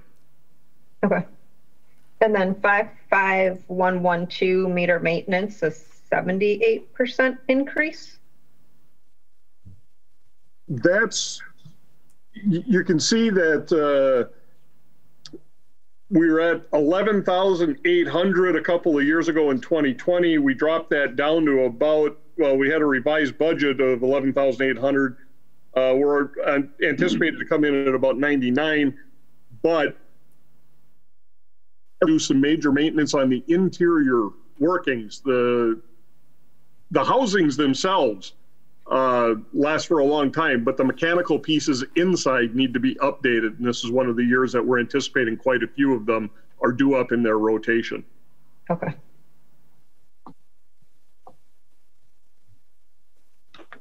Anything else, Alder Corpus Dax? I don't think so. Okay, Alder Johnson. Thank you. Alder Corpus Dax kind of touched on this one too, but I want to go back to the credit card fees for a second. And I do appreciate that explanation. You know, it was my understanding that that parking was down this year. So it strikes me as an interesting correlation that the fees are up. And you know, I don't know what percentage we pay, and that's why I'm curious if there's more in this account than just credit card fees. You know, but a normal credit card fee would hover probably right around 3%. I would think, you know, a city the size of Green Bay could negotiate even a more favorable rate. But if you're looking at, you know, $30,000 on $1 million of transactions, right? That would suggest to me that you're at how many? I can speak to this. $8 million of transactions. A large portion of this, yeah, isn't just credit card fees. It's the Passport parking fees. So we pay a certain cost per ticket that's issued automatically to Passport. We do pay merchant service fees, which is like your credit card fee.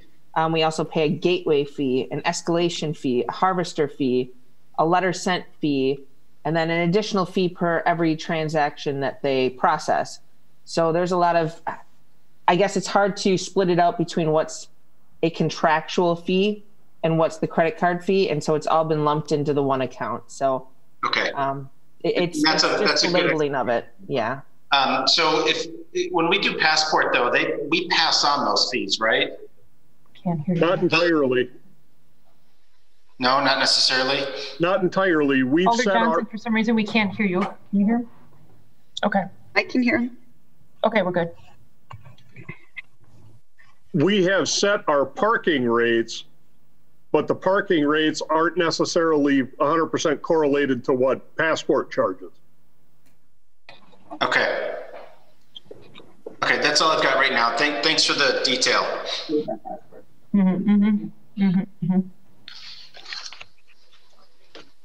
Anything else for the parking division?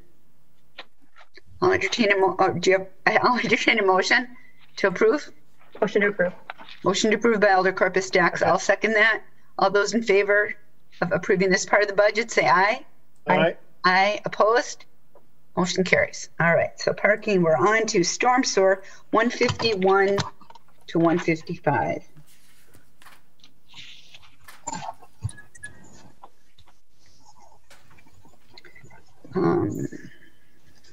Questions on the storm sewer budget?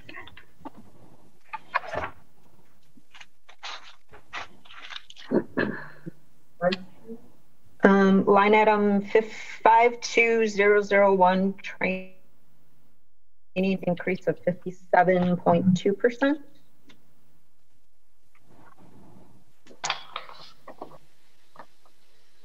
We have a couple of engineers on staff that we didn't have. We've added positions to the table of organization. Plus, we've added the fog, oil, and grease inspector.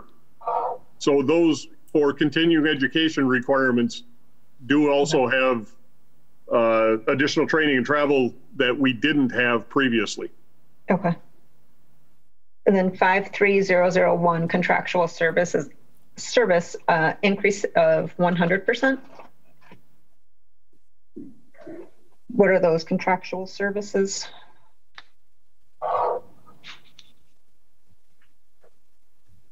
That's basin studies for stormwater issues. So, for instance, the consultants that we have hired in the past to take a look at the flooding issues down at Mason and Maine, the consultant that we currently have engaged taking a look at issues out along the East Shore Drive, consultants that we have brought on to take a look at assistance with helping us with the design of the repairs out on the dike along the south shore of the bay. As we see the number of studies we've got out there and the things that we have yet to get done, we're adjusting those consultant fees accordingly. Thank you.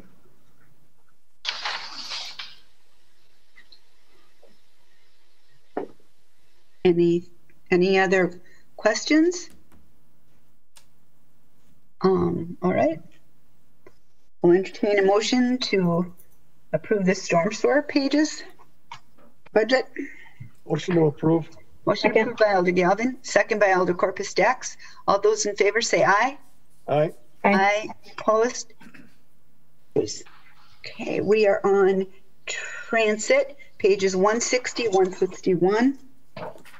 And that would be page 165, 166 if you're in the electronic version. Questions on the transit department? Patty.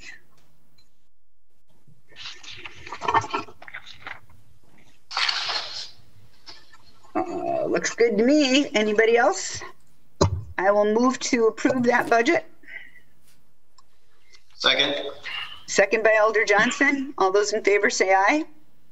Aye. Aye. Aye. Opposed? Motion carries. Thank you, Patty. That was the fastest one. Thank you. All right. We're going I was down. very glad for that. Good. Oh, I can't move this. Okay. Bay Beach, page 168, 171.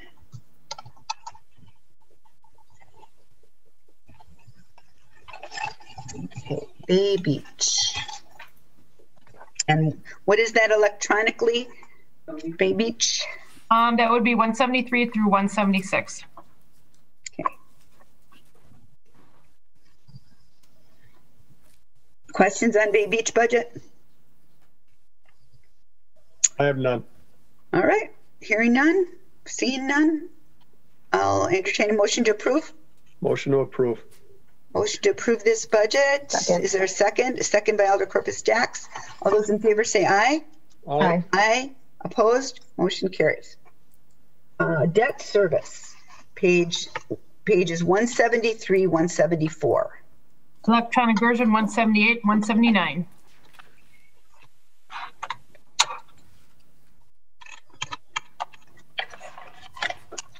Any questions on the debt service pages?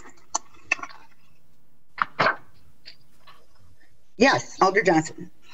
Director Ellenbecker, if I'm reading this correctly, essentially we're going to retire $19.7 million of debt this year. Is that correct?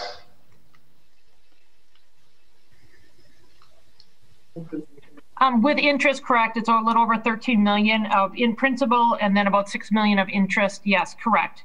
And that is what makes up the $19.7 million. Okay, so when we take a look at the city's overall debt, we're only going to be reducing it in 2021 by the principal amount then, is that correct? Yes. Okay, thank you.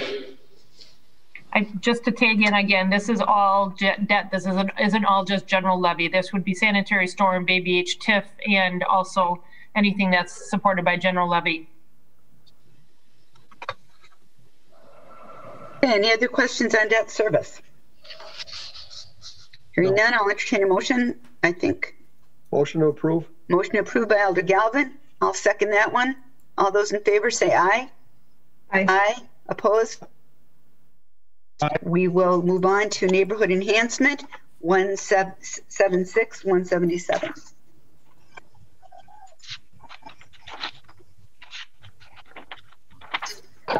Any questions about the neighborhood enhancement fund? Yes, Alder Johnson. There's nothing here. So where'd it go? Okay, we've made a change. There's a trend here.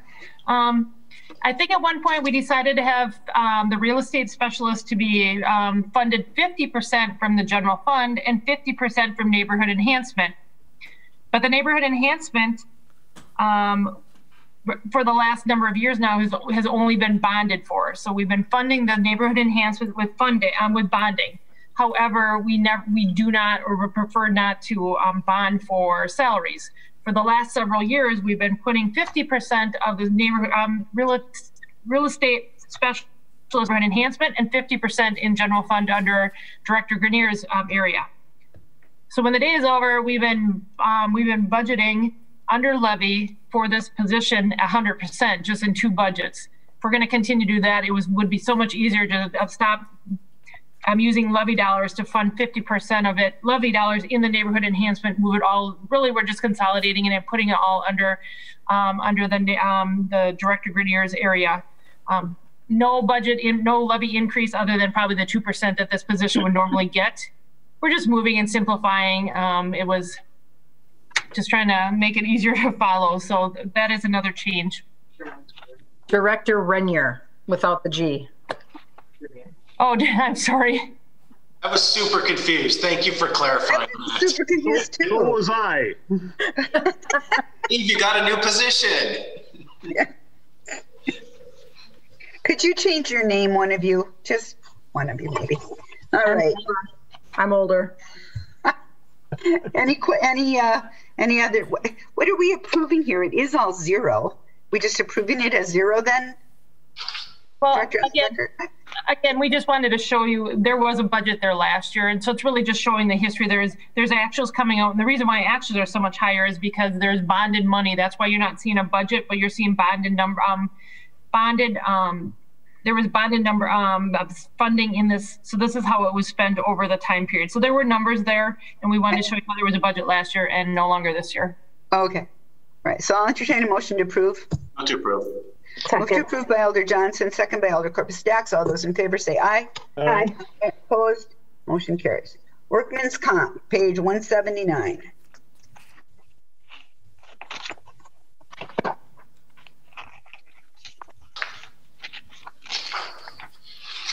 Any questions or comments on the Workman's Comp portion? Yes, Alder Johnson. Thank you. One, that's health insurance. That's the health insurance escrow.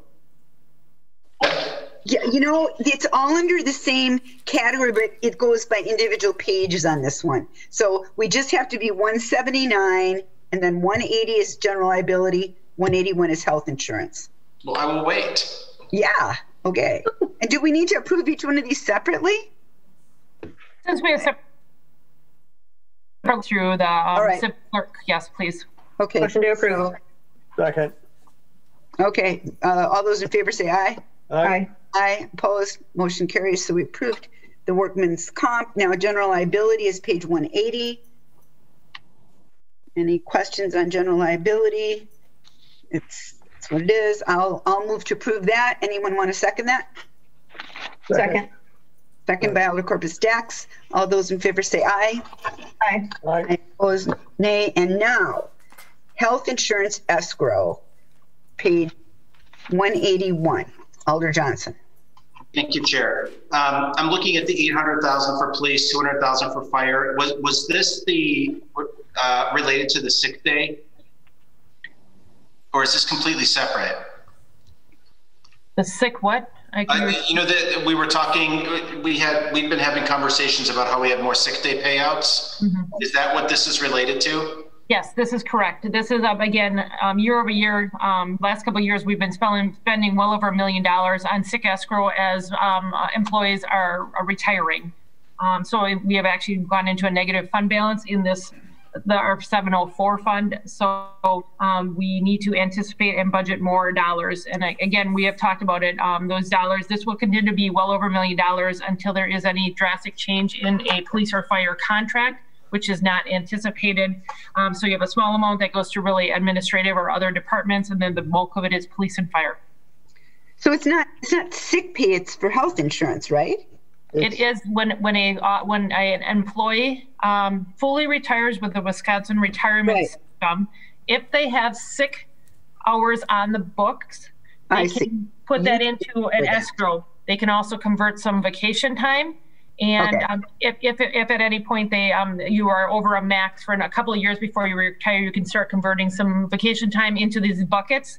What that allows you to do is once you fully retire with the Wisconsin retirement system and you move that into a sick escrow, you can draw upon that to help pay for your health insurance. It can either be health insurance actively with the city of Green Bay if you want to continue to take their insurance at retiree rates, or you can also go get your own insurance, pay the premium, submit it, and then it draws upon this reserve, this account that we have on file for you to help pay for your. I was looking at the other end. It's to pay for health insurance, but it comes from sick pay and vacation pay. Thank you. Okay. Is there a motion to approve? So moved. So moved by Alder Johnson. I'll second that. All those in favor, say aye. Aye. Aye. Opposed? Motion carries. Okay. So now we are on pages 183 to 193, Revenue General Fund.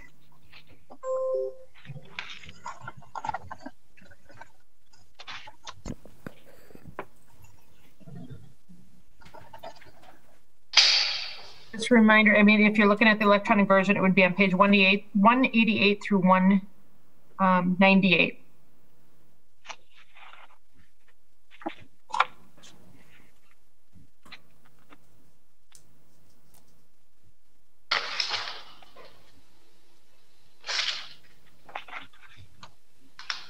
This is all the money coming in, right? Good. Correct. This would be any revenue that is brought in. Your very first line is the levy and portion that we would be requesting right now is proposed levy that is proposed for the general fund, and every other line item is some other version of revenue coming in, whether it's through a pilot, through state aid. It's any other money that is the levy portion that is needed to cover our expenses. So with the increase in the $300,000 under law, do we have to change something under here? Eventually in this book, yes, line number 1, if nothing else changes, the increase that we put 220 minus the $50 and the $50 minus the 3,000, yes, it would get netted in that 44,000,003. At this point, you changing the expenses automatically, yes, would increase that levy line item. But at this point, I wouldn't expect you to have to modify that number because we are really modifying on the expenses side. The offset would be the revenue. Okay. All right. Is there a motion to approve the revenue portion? I have a question. Oh, I'm sorry. Question. Aldercorpus. So with, thank you. With line item 44110 tavern license, is that taking it back up to what we had initially proposed? As far as like maxing out what we were charging for the different licenses? Correct. We did go back to look at the motion that was made by the council this past year, and it really was a one-time change. It wasn't a long-term change. So if for some reason we would decide to, again, almost do a 50%, 40% reduction in those licenses. It would have to go fully through a council again to get those changed. This is putting it back to what were our standard rates. Okay.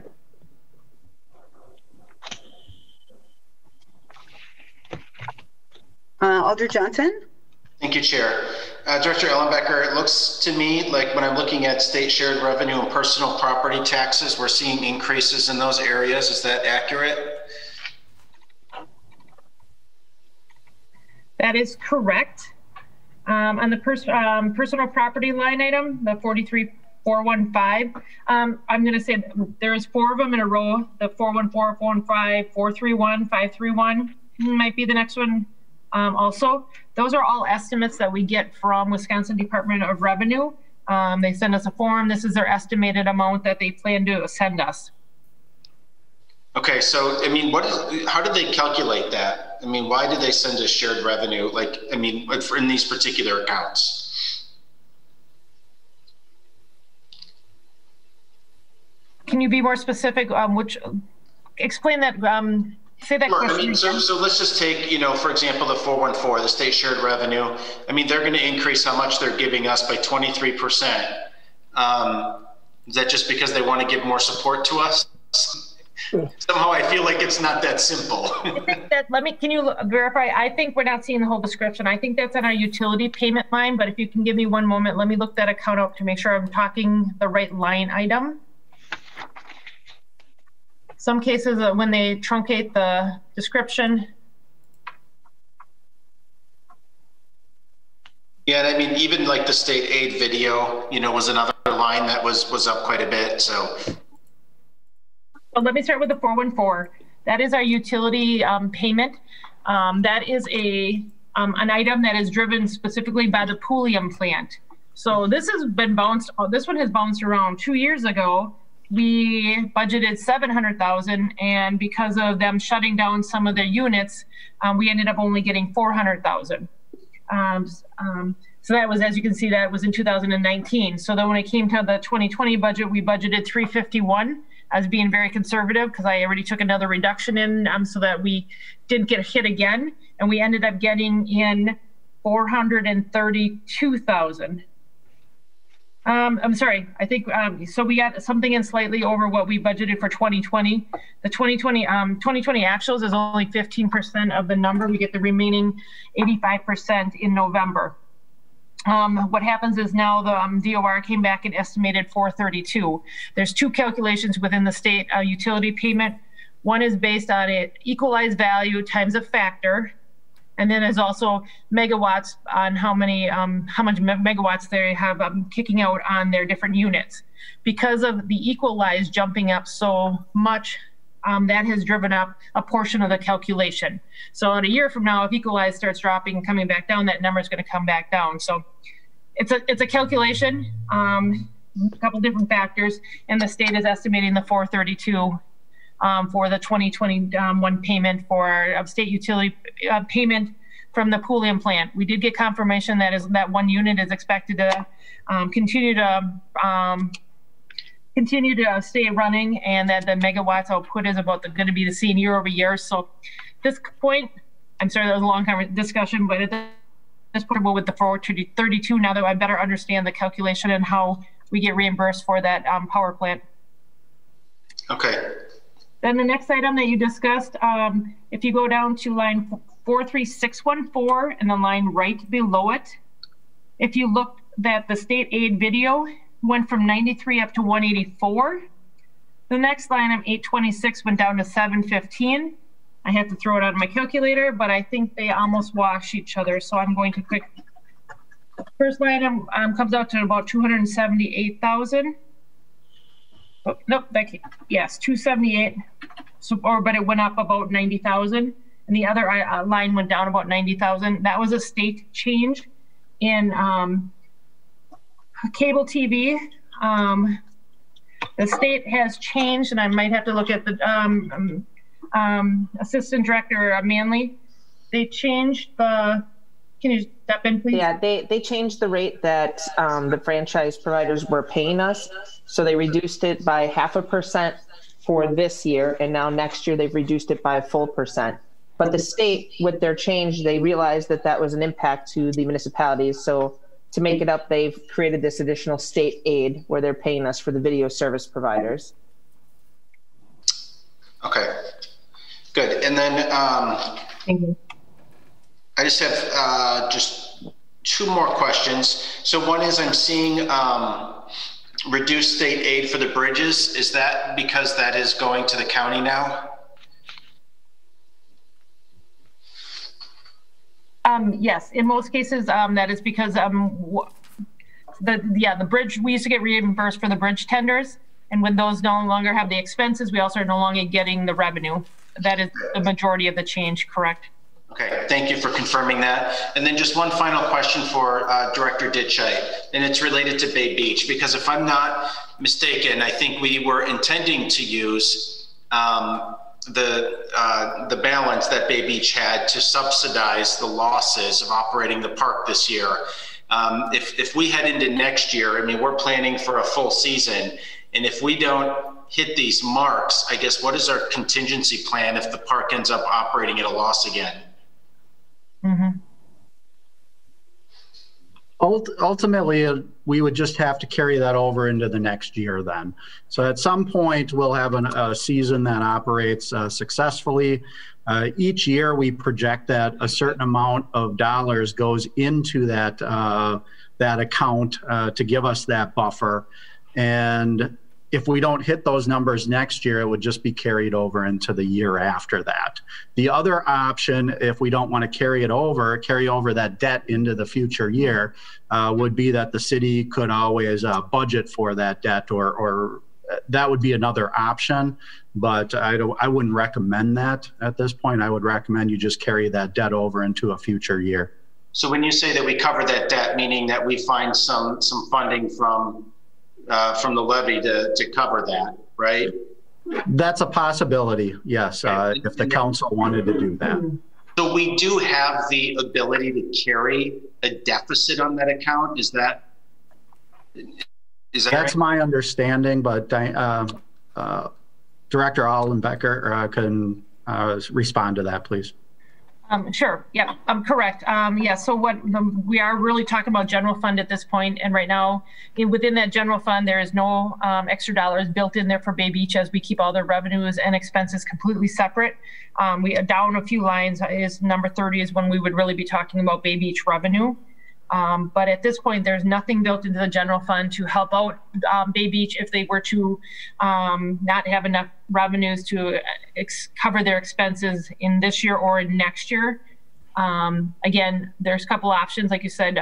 One is it is what we call a special revenue fund, and as long as you would have anticipation that the following year they'd have enough revenue to cover their expenses, you could go to a negative fund balance. We have other accounts that went negative at year end with the anticipation that you're going to make it up in a future year. So that would be a situation we could allow that for Bay Beach.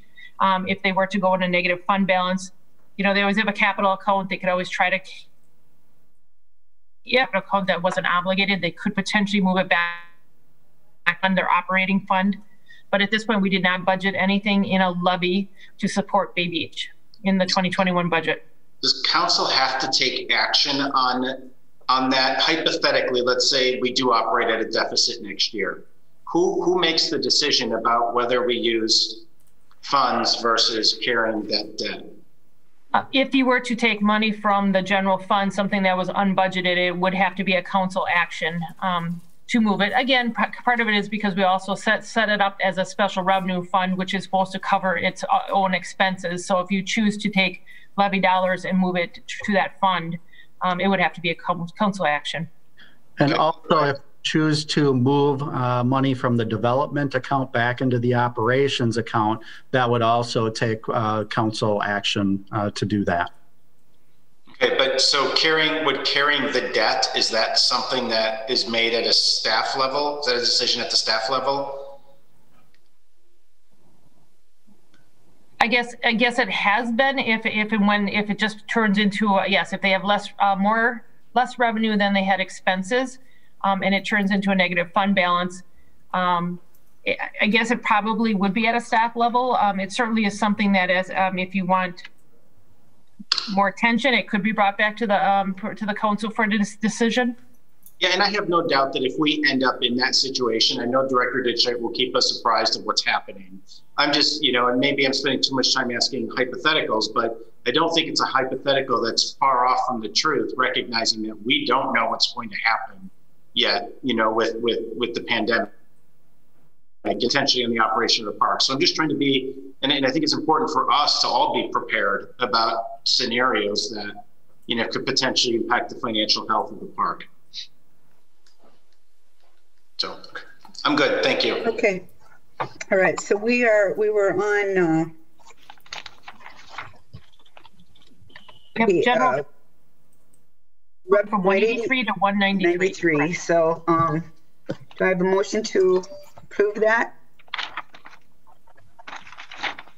Alder Galvin, would you like to? Okay, Alder Galvin moved to approve. Is there a second? Second by Alder Corpus Dax. All those in favor say aye. Aye. Aye. Opposed? Motion carries. All right, on to item 25, which is sanitary sewer, which is simply page 194. And 199 electronic version. Any questions about page 194?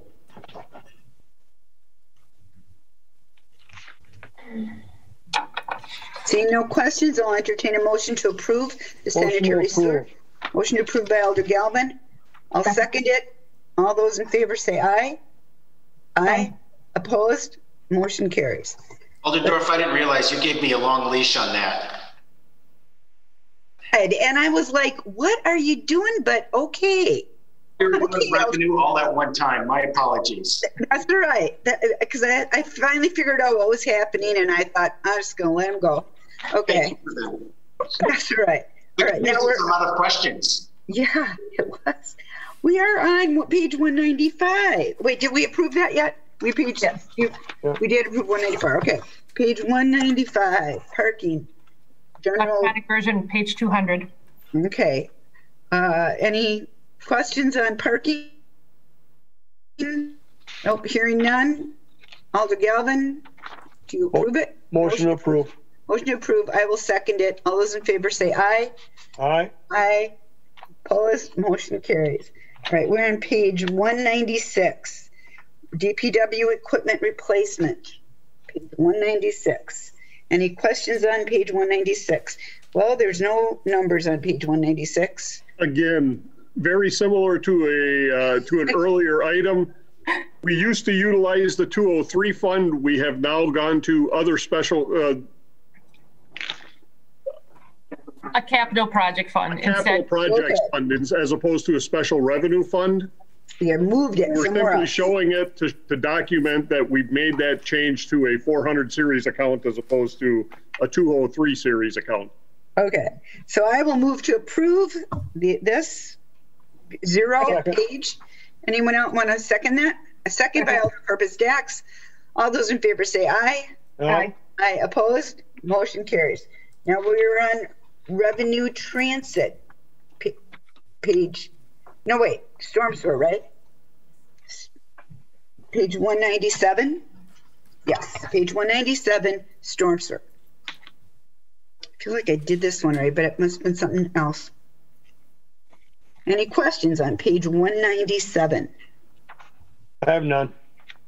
All right.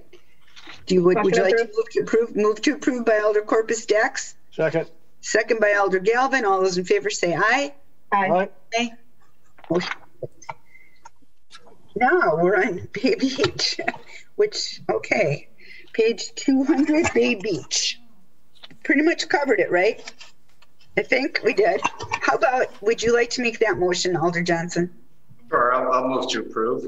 Okay, I'll second that. Did we end up skipping a page on accident there, or did I miss it? Did I skip a page? Did I skip transit? Operating? Sorry. That's okay. Let's move back to page transit is actually 198 and 199. Electronic version would be 203 and 204. I will move to approve this transit unless there's any discussion. Second. Second by Alder Corpus Dax. All those in favor say aye. Aye. Aye. Opposed? Motion carries. Okay, now Bay Beach. Now here's your moment, Alder Johnson. To approve. Move to approve by Alder Johnson, second by Alder Corpus Dax. Any further discussion? All those in favor say aye. Aye. Aye. Opposed? Motion carries.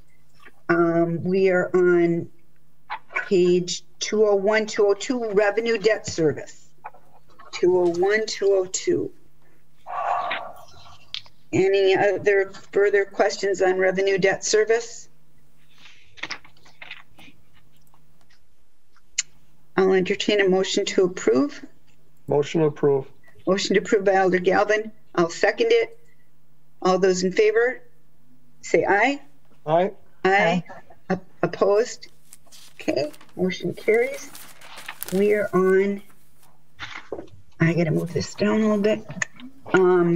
Equipment replacement funds revenue, pages 203 to 208. 203 to 208.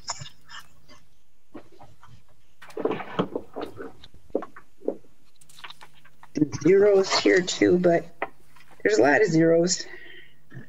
Did things get moved here too, like for police and fire and?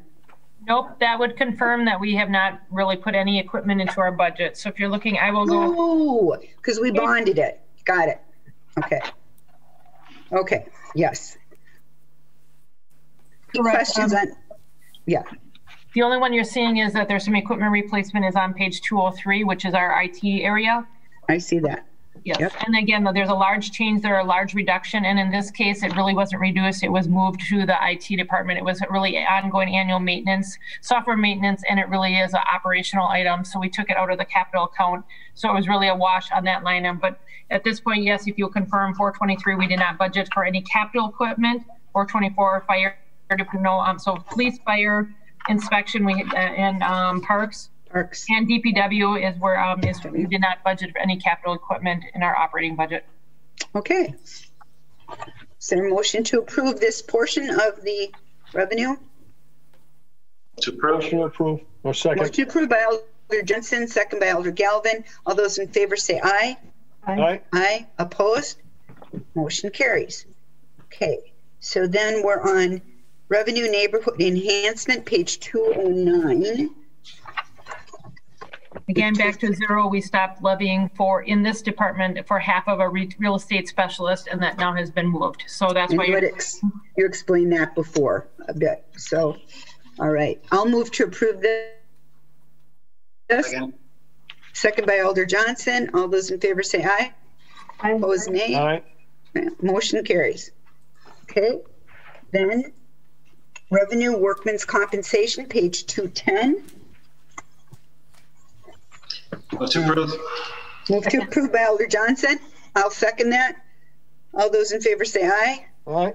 Aye. Opposed? Okay. Motion carries. And now we are on general liability, page 211. Any questions on general liability? No. Okay. Did you want to Motion move to to approve that? Move to approve by Alder Galvin. Second. Is there a second? Okay, second by Alder Corpus Dax. All those in favor say aye. Aye. Aye. Opposed? Motion carries. Okay, and then revenue health insurance escrow, page 212. Any questions on that? No. No. No? All right. Who wants to move it? Motion to approve. Motion to approve by Alder Galvin. Second by Alder Dorf. All those in favor say aye. Aye. Aye. Motion carries. So we did change, last year we didn't change it at all. So we didn't make a motion overall at the end because there was no change. This year there is a change. So I'm not sure the procedure here. Do we need to make a motion to approve the whole thing as amended, or because we did each individual section, do we not need to do that? Well, if you don't mind, I can give you a quick recap of what changes were made and what impact that has had. All right. Okay, so yes, there has been 3 changes that were, there were 3 amended items. We added $220,000 to law for litigation. We added $50 to the weights and measures. It was really a counting adjustment in our budget book. And then we also, we were able to take $3,000 out of the City Hall expense line item. That is a change of $217,050. There's one more that I would recommend. It's only a $2,000 change, but I thought it would be worth to offer up. And I apologize. I should have taken that when we went talk to the general fund revenues. Are you interested in seeing a $2,000 change? Yes. Is it like, does it make it better? It would make it better. Go ahead. I should have brought it up at that time. Back on page, it's a very, again, small change, but Attorney Chavez had offered up, and it would be on page 186.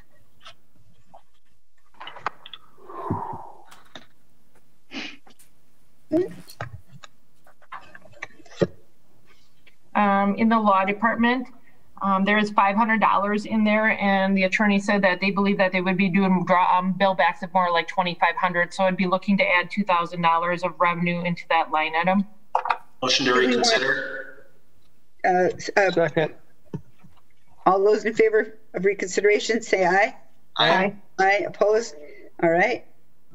Motion to add $2,000 to line item 47400. Is that it? Is that right? Okay. Is there a second? I'll second it. Okay, we'll all second it. I seconded it. All right. All those in favor say aye. Aye. Aye. Opposed? Motion carries. And now we have to do the whole amended thing. Now we have to amend the whole. Can I give you one more bit of information? Sure. So again, so that is now a total change of increasing the expenses in total, or increasing the levy of $215,050, and the impact on the mill rate. Again, this is assessed mill rate. It is taking our mill rate from what is $9.46 on the assessed version up to $9.79, which would increase it by 33 cents, which is now a 3.4% increase. Did we go over the ERP or anything, or the?